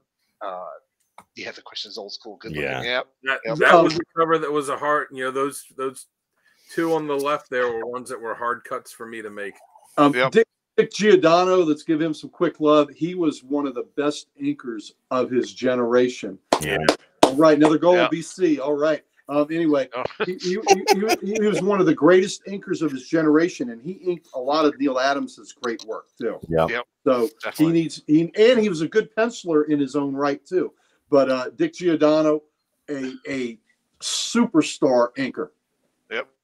So I really like the logo in this because you can see the arrow as part of the A going underneath the R's into the target of the O. I love that. And I love the logo too. Yeah. Right. That's awesome. And of course, the middle one, Green Lantern, Green Arrow. This is just the fantastic cover all around. It's an iconic cover. That's got to be a top 10 iconic cover. If you were going to build 10 iconic covers, I would almost say top 5. I would put that one in the top 5. You know what? It might be. You might be absolutely right on that, Sal. That might be a top 5 iconic cover. Never. The only reason it wasn't on my list is because I checked with Sal and he said he was putting it on his, so I was like, all right, well, I'm going to make room for another one. And the only reason it wasn't on mine is because I used it for the Hal Jordan show. I know, and I did too. But I could not cut this one. I couldn't. Of course, this is Jack Adler, Neil Adams, and it's just amazing. So we're not going to dwell on that too long. The last one I got there, a Green Arrow and 80th anniversary #1. This is the Dan Mora who did the cover art for this one. But what I really like about this is not only the perspective, and the arrows are almost like a shooting past your ear, but look at the hat. The hat's already flying off of him as he's released the arrow.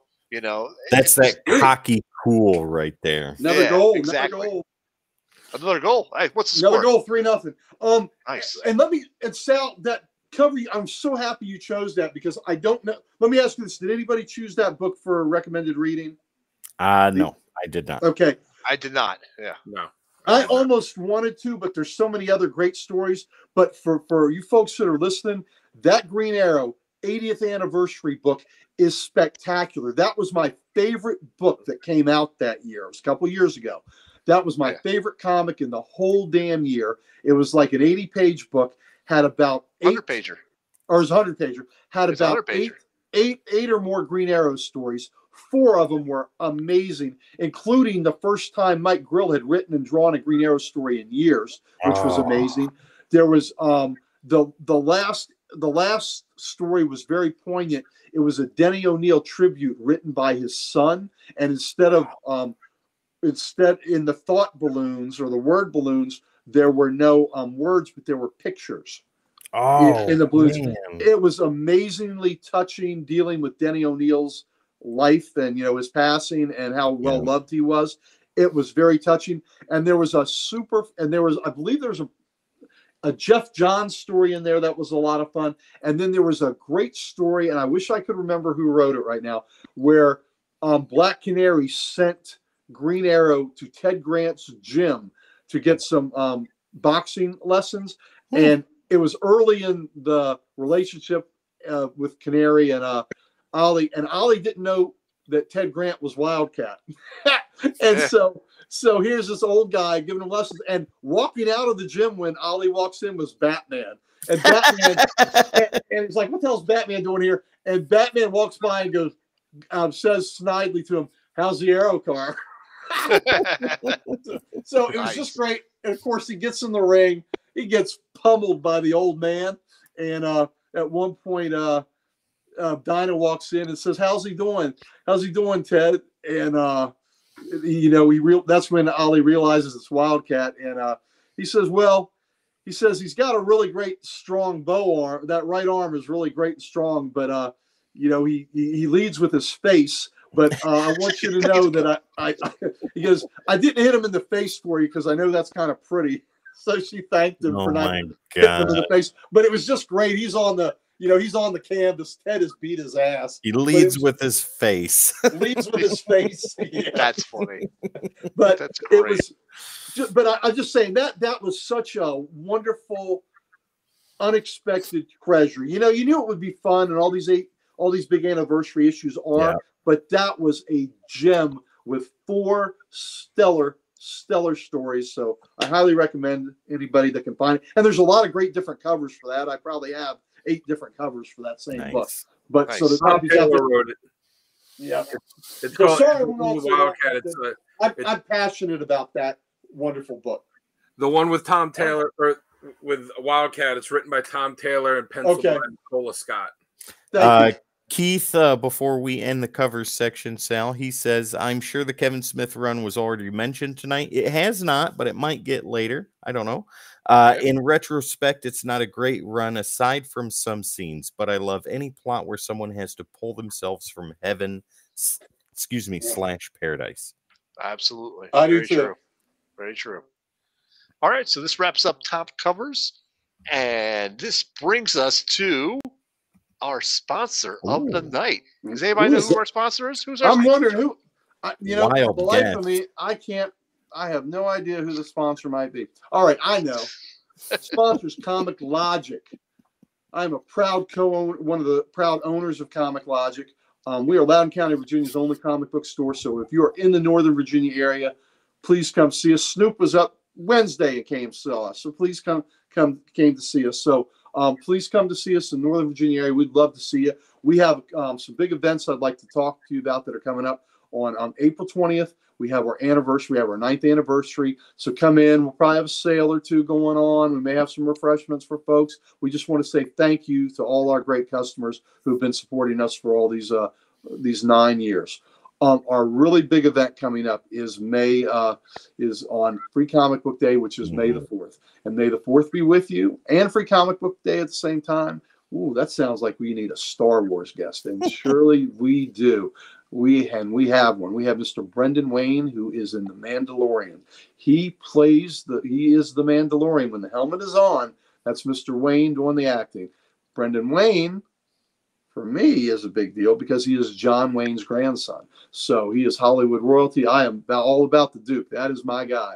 And I will actually have him here at the Library of Comics taking a tour. And to have John Wayne's grandson in my house is going to be a major deal. So I'm really looking forward to that. So come see us. Come see Mr. Wayne. Come get your free comic books on Free Comic Book Day. We love to see you. Our last big event I want to tell you about is on Sunday, May 19th. Sunday, May 19th is our spring LotCon. LotCon, we do twice a year. We do a fall and a spring. And what we do is we turn our parking lot into a mini Comic-Con. There'll be comic dealers. There'll be there'll be silver and gold age books. There'll be modern books. There'll be bronze. So you'll have different choices. There'll be like Sapphire Glade, I believe, will be there, and there'll be variant covers that he likes to specialize in, things like that. So please come see it. There'll be vendors with toys. There'll be local artists and local authors come and sell their wares. So you can check them out, and just a wonderful atmosphere. Dan and Sal came with their families last fall and had a really good time. So we would love to see you. So if you come to the Fall LotCon, not only will you get to see the Comic Logic folks, but you may actually run into Codex folks too. You definitely run into one with me, but maybe we get Dan and Sal down there for that, and you'll run into Comic Logic and Codex all in one place together, crossing streams. Be there. Don't cross the streams. You said the crossing the streams will be bad. Yep. Yeah, you did say it would be bad. But and you'll endanger us and our client before she became a dog. Well, there you go. That's right. Got one more thing, Sal. One more thing? Oh, yes. That's second sponsor of the night. Take it away, Tim. All right, ladies and gentlemen. So you love covers. We all do. And I want to show you a cover that you guys can win. So it's real simple. I want to win. Hey, Sal, you work for us, so you're automatically out. We're already. You get to do Sal. You get to do this show with us twice a week. You're already a winner. There you go. Well, there you go. Ladies and gentlemen, the series Stray Dogs. This is the sequel, not the sequel, but the second series by that creative team. This is called Feral, and if you see this cover, it's about cats. And this is an homage to one of the greatest B horror movies in the 80s, Fright Night. Take a look at that. Yeah. Gorgeous, absolutely beautiful. You can win this, and it is so easy for you to do. I'm going to tell you exactly how to do that. All you got to do is make sure you're subscribed to the Codex station. So if you're watching right now, or even if it's recorded, make sure you hit that subscribe button. Super simple, super easy. I'll give you 5 seconds to do that. Okay, that's enough. It was 5 seconds somewhere. It's not that hard.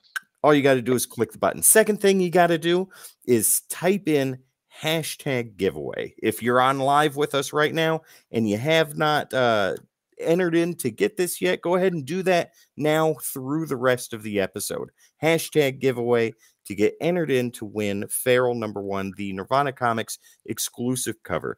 And if you're watching this pre-recorded, type in #giveaway in the comments. It's that simple. It's that easy. And we will be giving this away at the end of the month. Snoop, you're already entered. I've got your name down right there. So you can't enter twice. But yeah, other people, Bougie, I don't believe I have your name on here yet. So why don't you go ahead and type in #giveaway. There it is. And once again, if you're watching this pre-recorded, #giveaway in the comments will get you entered in to win Feral #1. It'll be given away at the end of the month.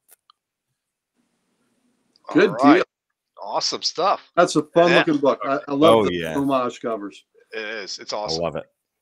All right, let's get on to our next segment, ladies and gentlemen. This is the one that Gary's been waiting for all night. So you can kick us off first on this one, Gary. Give us your essential readings. I got Bougie and Eternal marked in for the giveaway. Now we're doing Gary's readings, right? Yeah, correct. Okay. Throw those up there. Palm readings. He wants his palm read. Gary, palm readings. Yep, we're doing palm read. What was the old joke? You'd say, you want your palm read? And somebody hand you the hand, you squeeze it as hard as you can. I go, look, it's red. I thought you were going to do a Bugs Bunny where you paint it red. Yeah, no. You'd squeeze the hell out of it and go, well, there it is. It's red. I see a swimming pool in your future and then spit in their hand. Oh, yeah, I remember that too. All right. Green Lantern, up top, Green Lantern, Green Arrow, the hard traveling heroes. Again, this book changed comics. It changed comics. I know Snoop was chiming in on that too. He's an old school guy like me. He knows. This book changed comics and made them made them adult fare, so much so that the book was canceled because the world was not quite ready for it. But it is an amazing tome, and I just want to read you just a little bit from when Green Arrow finds out, it's an iconic cover everybody's seen where Speedy's a junkie, and Green Arrow finds out. And this is what he does. First thing he does is he hits Speedy. He hits him. And he said, "You're a lousy junkie, no better than the rest of the sniveling punks." And Speedy says, "If that's the way you see it, Arrow, go ahead, hit me. Maybe that'll make you feel better." And Arrow says, "Maybe you're right." And Speedy says, "You want to do it again? You have to prove to yourself that you're stronger than us weaklings. A big man like you doesn't need drugs, does he? You get high on your own self-righteousness." And Green Arrow turns away from him and says, "Shut up. I'm not interested in excuses. I'm not interested in you. Not anymore. Just get out." And then Green Arrow thinks to himself, was it me? Did I somehow fail that kid? I haven't paid much attention to him lately, but he shouldn't need attention. At his age, no, I'm innocent of blame. I always thought him to be strong, independent, to hang tough. Wow, how about that for a response, right? How about that for a response? And tell me this, how real is that, fellas? How real, right? Oh, yeah. Somebody, a situation where there's a kid that's been ignored, that's needed his father figure, and he's not around.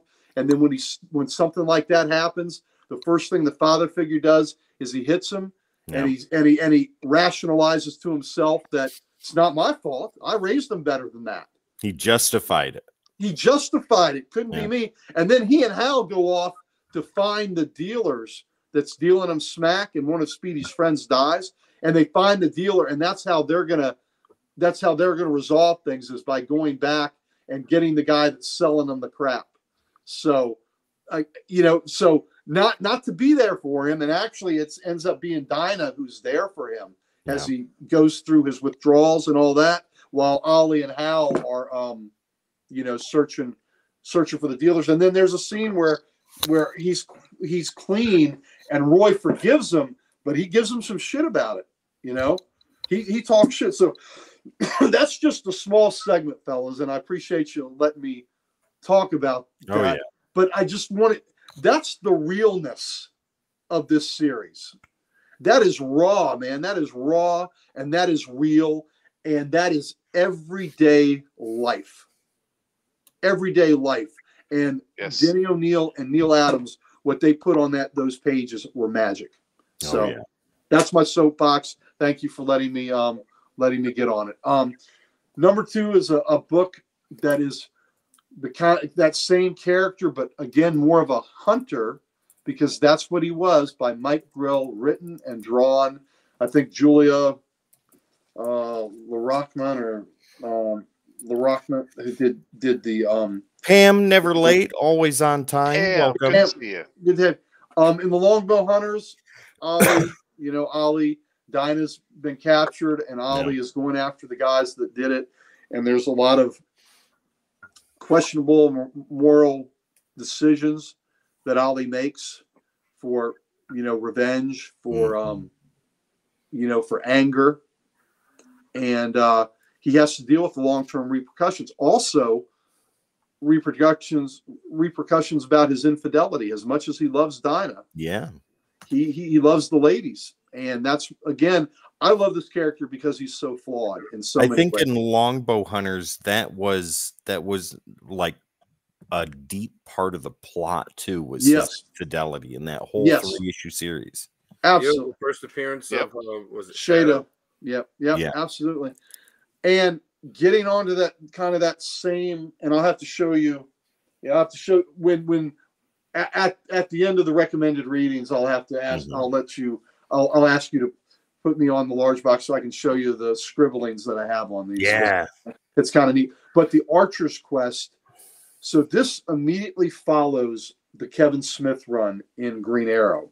So the story was told by Brad Meltzer, and it's Phil Hester art, Andy Parks, and it was let's see, I'm going to get you the numbers in case anybody's just wanting to buy the single issues. It's Green Arrow 16 to 21, and this right after Quiver. Right after Quiver. Wow. And it leads into Green Lantern Rebirth. Yes, it did. And Ollie, Ollie, the big tragedy with Connor, with his son that he didn't know he had, was that he was never there for him when he grew up. And as you go through the Archer's Quest, you come to question what might be known about Ollie and that past relationship. And it's kind of heartbreaking. And again, delves into some character flaws of Oliver Queen, which makes him all the more human. Here's something for you, Gary, that goes back to the hard traveling heroes. Richard has a question. Stay with Roy or beat up the dealers if you were Green Arrow? If it was me, I mean, especially with Green Lantern there, I'd stay with Roy and send Green Lantern to beat him up. Yeah, I kind of agree with that.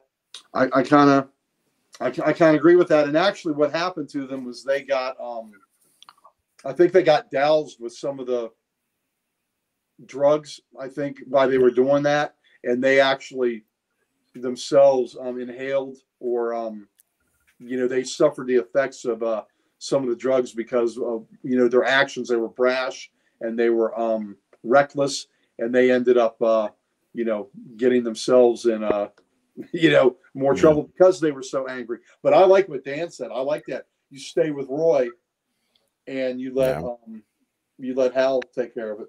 Well, that is definitely the right answer. But if I were Green Arrow, I think that I would have been brash or rash and gone after the dealers. And you know what? Or you send Lantern after him and say, you find them.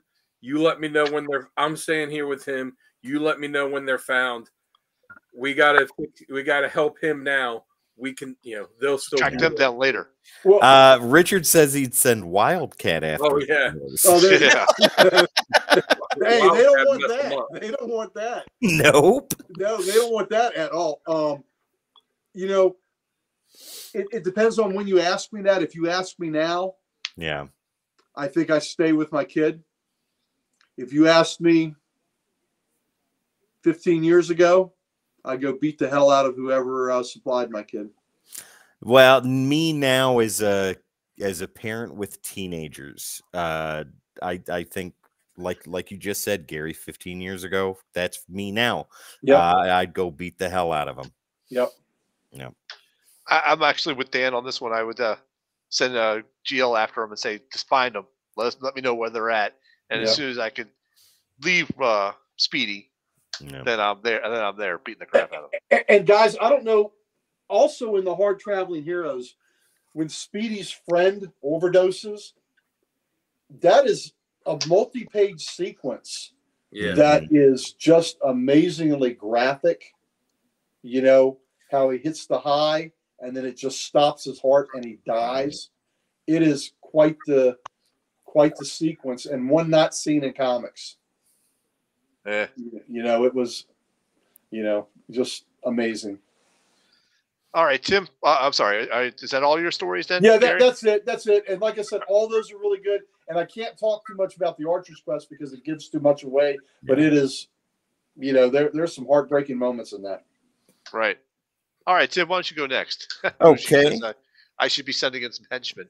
No, I'm not sending in henchmen.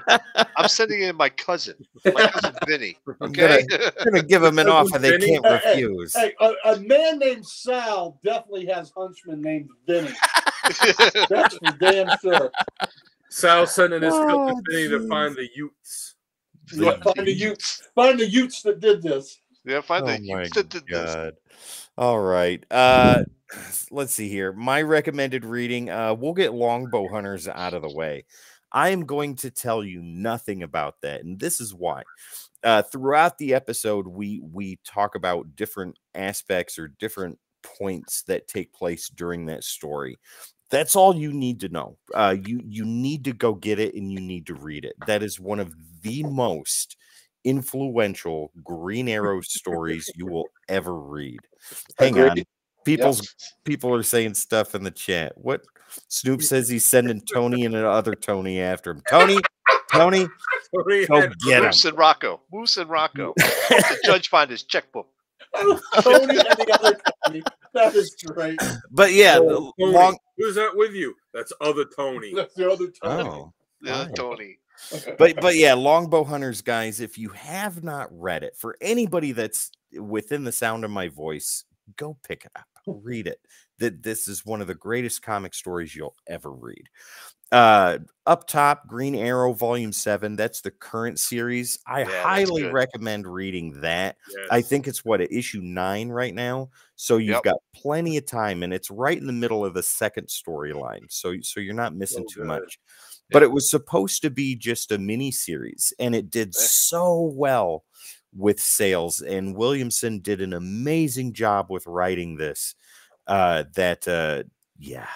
got to read it. It's so good. Tim, you got me hooked on that one. You got me the sub to it. Did I? That's great. Issue 10 just came out like 2 weeks ago. Okay, and it's part of they're doing something, not to give away too much in it, but they're doing the first storyline, and the second one is something that's going to tie into the big major storyline that DC's getting ready to have going on with Amanda Waller in their books. So what you're seeing in Green Arrow now is just leading up to what's going to be a major thing in Green Arrow and in Suicide Squad and in Titans.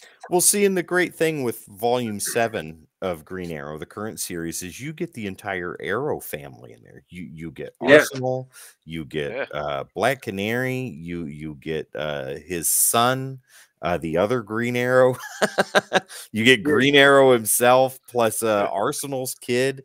Green Arrow. Mia, they brought Mia back. Yeah, they did. They brought Mia back. Arrowette, they brought Arrowette back. There's so much in here, and it's not overwhelming. It's just great. Like every week on Comics Unleashed, we talk about how good this series is. And I like while the current artist is fantastic, when they have fill-in artists, it's Phil Hester. They're bringing back a classic artist to be the fill-in artist, and it's awesome. And one of my favorite parts about the new series is when he went through the gauntlet of all the different iterations of himself, like the different costumes and stuff like that, and they even had the color dots. Yeah. I thought that was so cool. But yeah, either way, Green Arrow Volume 7, go check it out if you're not reading it. Get into it. Longbow Hunters, must read. Yeah. And then down below, I wanted to do something a little bit off of the beaten path. Bougie says Phil Hester, dig that. Absolutely. So Batman, Green Arrow, and The Question. This is a 3-part series, all done in the first issue annuals of their respective series. So Detective Comics first annual, Green Arrow's first annual, and Questions first annual. The story is called Fables, and I love this story. Like, I was knee deep reading the Question series when I got to annual number 1, and I was like, this is part 3. What are the other 2 parts? Oh, Green Arrow and Detective Comics. So I got those. And it's Denny O'Neil writing 3 of the greatest characters he's ever written. And it's kind of an offbeat story, right, of this Japanese man that is trying to get back to his homeland of Japan to be buried there. But other things are getting in the way. Gary, I think you have, let me see. Is that what I think it is? Yep. Yeah, that is. Oh, I can't wait for people to see that. But yeah, so he gives parables to Batman, Green Arrow, and Question, and who better than the 3 most literary minded characters in DC. It starts off slow. The highlight issue is obviously not the Green Arrow issue, but the Question issue. But all 3 issues tell a singular story that fit this overall fable, basically, and they all connect together and they all come together at the end, and it's just amazing. It's an offbeat story that you really should read. All right, cool. It was good. It was a good story. I agree. I love it. It's one of those stories that has been forgotten about. I don't think it's ever been collected. I don't. You know, there was a big Question omnibus. I wonder if it was in there. I don't know, because this was a Denny O'Neil story. Yeah. Right? Yeah. Oh yeah. Yeah, but it was fun. It's a nice solid story. This is like the B-side on Records. There you go. Agreed. Yeah. Dan, did you already give your stories? I think you did, right? We started with you, right? No. We started with Gary. No, started with me. Okay, then Dan, why don't you go next? All right, I'll start off. We already talked about Longbow Hunters enough. I think go out and read it. There's two series that have been the most character defining for Green Arrow. The first one was Hard Traveling Heroes, which was also for Green Lantern, and I had it on my Green Lantern list. The only reason I didn't put it on this list is because I knew that Gary was. Mm-hmm. And Longbow Hunters. Those are the 2 most character defining stories for Green Arrow. So absolutely, you have to read both of them. Yep, I agree. Longbow Hunters is when Mike Grell came in really and decided, I'm going to ground this character. Like, it's not going to be superhero-y. We're getting rid of the trick arrows. He's using real arrows. He's going to shoot people. They're going to get hurt. He's going to die. Yeah. He changed the costume. He didn't wear a mask anymore. And then this led into the ongoing book, which is also really good. He was telling us again when we interviewed him, which go watch the interview. It's awesome. Well, yeah.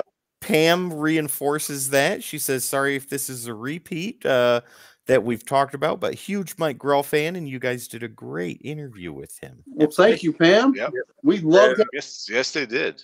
Awesome. And Bougie also says here real quick, Dan, he says Batman, Arrow, and The Question should have been a team book. I agree. They would kill each other. Yeah. There would be fisticuffs. The 2 of them would annoy the shit out of Batman. Oh, you know it. But Longbow Hunters was the start of Mike Grell's long tenure on the character, where he said he didn't wear a mask in the entirety of Mike Grell's run. Like, he never referred to him as Green Arrow. Black Canary did not use her sonic cry, even though she was using it in other books. She didn't use it in that. Anytime Hal Jordan or any of these superhero friends guest starred in his book, they were all in street clothes. They all used their own names. Every year that everybody Yeah, every 12 issues of the series, which was a year in our time, Grell wrote it as a year in Green Arrow. So he was every year he had it where he got older and older, and it was just fantastic. And Longbow Hunt is where it kicked it off. I just put Green Arrow Volume 3, 1 through 23, because I couldn't decide between the two runs. It starts off, it's 1 through now is Volume 3 the Smith run? Yeah, that's it actually should be issues 1 through 21 on here. So it's 1 through 15. That's the Kevin Smith run. So he has the big long storyline that brought Green Arrow. Yeah, that brought Quiver. Yeah, where it brought Green Arrow back from the dead, and it got into showing how because it had been teased in another book where right before Hal Jordan sacrificed himself, and was it in Final Night that he that he brought Green Arrow back, and then the tease was just kind of left there for a while. So so this showed what happened, how he brought him back and all that, and then it had a few issues that wasn't a major storyline, but it was it was some of the Kevin Smith, Phil Hester stuff, but it was some fun issues. It introduced a new character, Onomatopoeia, and which was it was a cool character. It was a cool character. Insane way. I mean, insane name to have to write, but yeah. Yeah, but the way he only spoke, in sounds. Yeah. Well, if you don't know, onomatopoeia is the word for a sound that is spelled like it sounds. So it's boom, smash, those type of things. And the character, that's the only way he speaks is by saying that stuff. So he'll like punch somebody and then go crack as he hears a jaw crack. Yeah. Wow. And then the 1 through the issue 16 through 21. What is it? 67. Archer's Quest. Yeah. Yeah, it's the Archer's Quest, the one that Gary talked about, where Green Arrow and was it Roy, where they go on this road trip, and it's collecting, now that Green Arrow's back from the dead, it's going and collecting these different artifacts from his past. One of them, which was the Green Arrow ring that led into the Green Lantern ring that led into Green Lantern Rebirth. And there's a funny scene with him in a boxing glove arrow. There's him the stuff going into the arrow cave and the quiver. Yeah, so it's it was just I couldn't decide between putting both of them on there. So I was like, they're in the same series. I'll just say read the first 21 issues of it because it's fantastic. It is, absolutely. And they're not expensive issues to get. They're all like cover price. I think the only one that might fetch more than a couple dollars is number 1, and that's the start of Quiver. Yeah, none of them are, none of them should be more than $10, if even $10. Yeah, maybe if it's like slabbed at a 9.9, but right. How about that?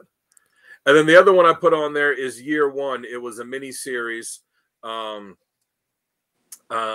It's just a good retelling of his origin. It added some, it expanded on it some, where I don't want to say too much to give too much away, because like I said in the intro, his basic origin is, rich guy, stranded on desert island, has to teach himself archery so he can survive, gets off the island, becomes the Green Arrow.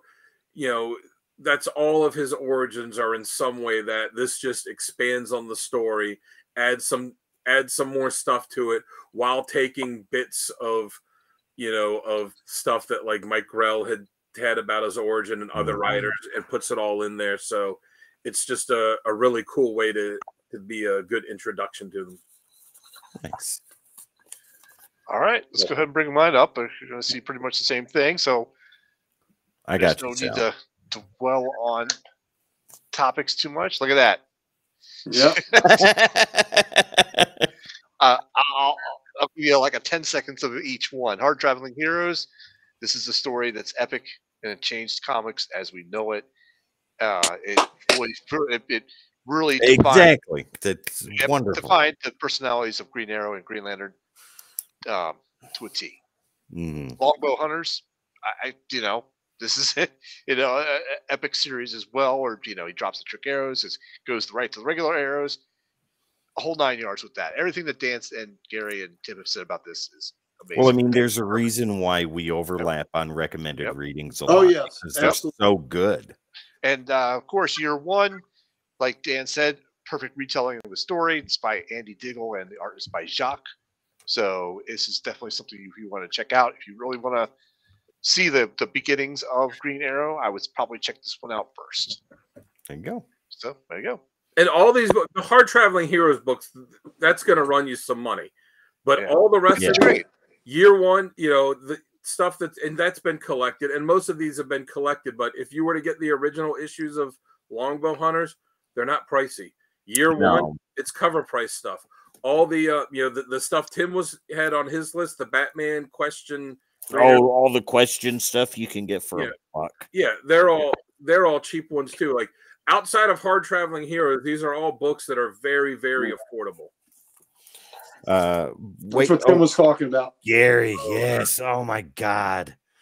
I want that poster so bad. Oh, better lock it up before Tim visits.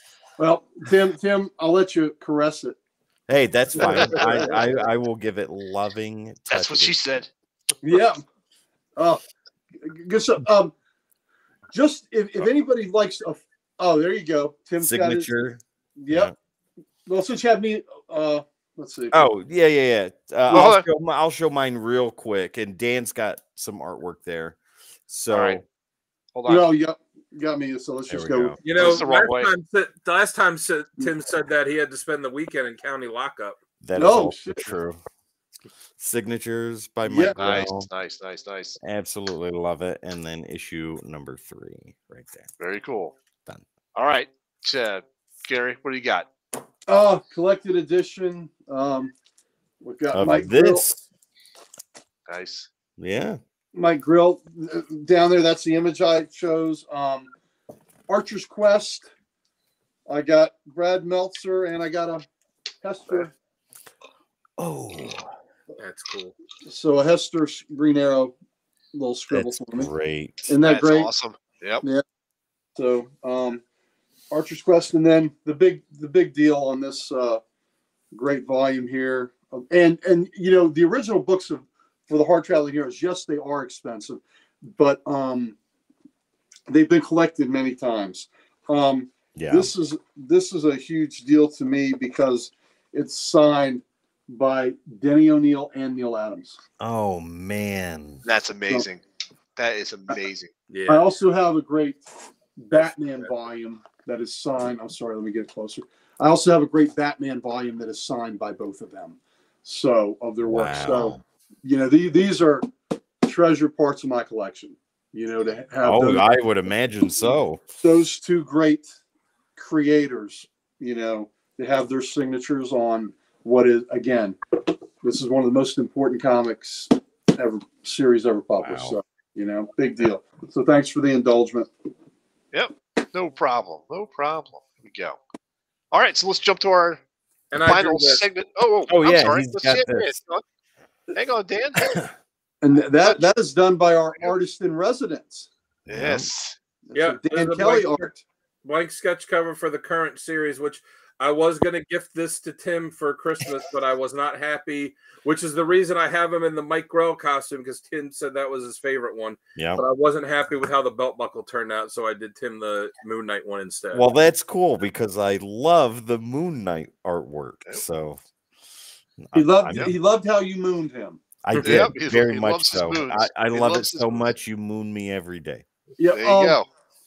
We've talked a bunch about Mike Grill. I want to give a shout out that Mike Grill also teamed up with Denny O'Neil when they revived Green Lantern and Green Arrow at issue 90 to I can't remember how far it went, but they called that run the Space Traveling Heroes. And that was a fun run with Denny O'Neil and Mike Grill doing it. And then a shout out to Mike Grill writing on that Volume 2 of Green Lantern, I believe it was issue 27 and 28. He had a Warlord crossover, a 2-issue Warlord crossover. wow. Yep. And they both look alike. Travis has got this silver goatee and silver hair, and Warlord is a lot bigger than Travis. Yeah, that's that Space Traveling Heroes. That's great. Yep. Those are in there.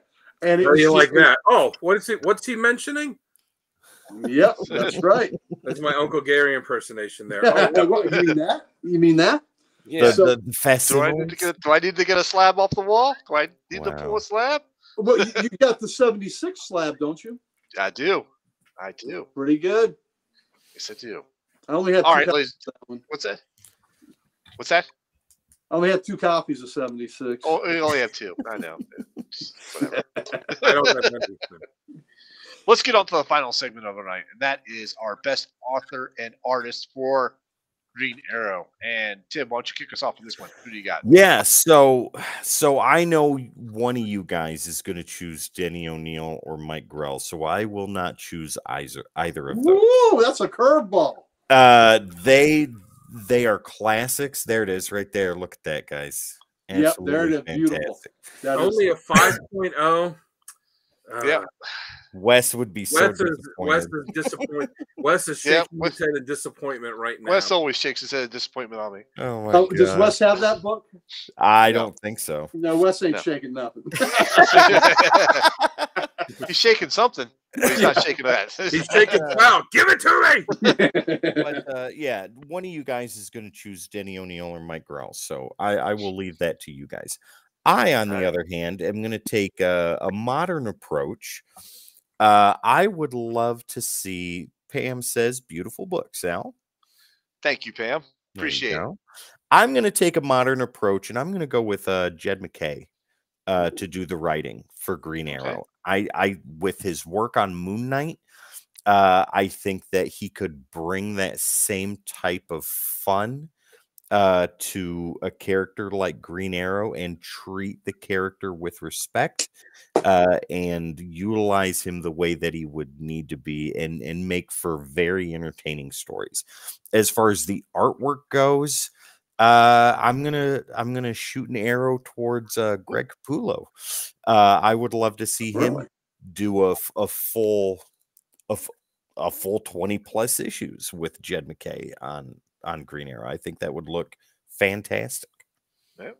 All right, very cool. All right, Dan, what do you got? Yeah, I mean, for writer, I'll have to go with a tie between Mike Grell and Denny O'Neil. I mean, they're the 2 writers that have most influenced the, what this character is or who this character is. So thank you, Bougie. Yeah, I'll have to go with both of them. For artist, I would go with Grell, but I'm gonna throw a little curveball because I mean Grell is an obvious choice. So I'm gonna say outside of him, I'm gonna say I don't even know if I'm gonna pronounce the name right. Sean Izaakse. It's the artist on the current series.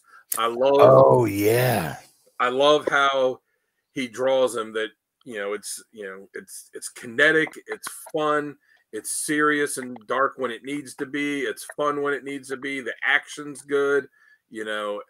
Each character looks like their own character. So he's got a very distinct style, and I enjoy it a lot. Yeah, I really dig it. So Grell, and then for the modern one, I would pick him. Nice. All right, Carrie, who do you have? All right, this was just brutal and this was agonizing because there are. So that's why I left the hard choices to you guys. Yeah, well, here's the thing on this, and I get where Dan's coming from, tying them, but I usually try not to have the ties. So for historical significance, I have to say Denny O'Neil, because again, this isn't just a great version of Green Arrow. This is one of the greatest comic books ever produced, this run. So it is a all-time classic comic book run. So for that, the historical factor, I have to give him such a slight nod over Mike Grell. And also, he redefined who this character is. He redefined it. He set the standard, the template on who this character was that Grill expanded on, and again made him a hunter. So just not far in his shadow. I mean, not far behind. He's not standing very far behind Mike, behind Denny O'Neil. But I got to give it to Denny O'Neil. Artist, the same deal, and the same man ends up just barely behind, and that's Mike Grill, barely behind Neil Adams. And that is because I just believe Neil Adams also set the standard. There you go, Snoop. Set the standard because it was in Brave and the Bold 85 where he redesigned this character and gave him the look that we're more used to seeing. Grill took it to another level, had it the hood, had it less of a superhero costume, and was great for urban warfare. And I mean, it pains me to not put Mike Grill in the top slot on both of those, as much as I love him. But it's just, I get back to this, it's because of the historical significance of that book and what it means to the comic book industry that I just can't put anybody ahead of those two guys. It's the same thing happened when we did the Green Lantern show. It can't be denied what Grell and O'Neil and Adams did for that character. It's just like their work is so iconic. Right. Green Arrow. Without them three, we would not have the character we have today. No, we would not. And so even though I'm choosing Denny O'Neil and Neil Adams, I want to give a huge amount of respect to Mike Grill, because again, I've never had this where the same guy was second as my writer and my artist. Seeing Grell was my first introduction to Green Arrow. So well, then that makes the huge. What an introduction! Right, that makes a huge deal. But those are my guys, and I love the characters. And Mike Grill, Mike Grill is just as close as you can be. That is just a whisker, away from me picking him. And again, it just gets back to the historical significance is the reason I can't. All right, good choices. For me, I'm just going to go with the easy cop out, but I got backup choices. I'm going to tell you, I went with Adams and Grell as my, I have to, because those are just the iconic classification of Green Arrow to me. So that's who I really lean to. But if I had to choose, if I could not choose those, let's say, I would have chosen Ed Hannigan and Otto Schmidt.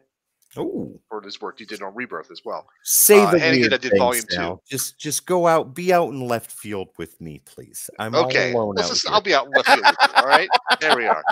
So I chose those as two guys as backup. It's just because I felt like choosing Adams and Grell would be like the too obvious choice, So that's where I went with those. So you're choosing Mike Grill as the writer, Neil Adams as the artist. Yes, yes, I am. So which for all you guys, I know Tim's answer. Which Arrow costume do you like the best? I like the feathered cap one. Yeah, that one. I like that a lot. I like the feathered cap one too. I think. Yeah. Now, I like the Robin Hood. I like the Robin Hood. Thank you, Gary. Thank you. Okay. Do you mean the feathered cap one, like the action figure you have there, or the original one? Because he had that cap in the original one. He had a red feather. Yeah. Yeah, I like that's the one. That's the one I would. Mm-hmm. I kind of like the costumes that combine that look and the Mike Grell one. Like how the current one kind of has the combination of that, but he's got the hood. Bougie says Robin Hood. Though if you think about it, even though it looks cool with this character, a hood makes absolutely no sense because everything with him is perfect. Peripheral. Is like perfect. Perfect vision to be able to make these shots, and you have this hood on, and you got no peripheral vision. It limits your hearing, and it looks really cool, but aesthetically, but it makes zero sense.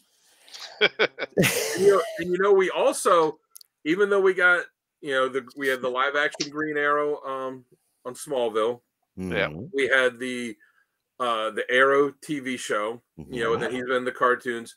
Remember, we almost had the live action Green Arrow movie. Bougie has a point here. Fighting in masks doesn't make much sense either.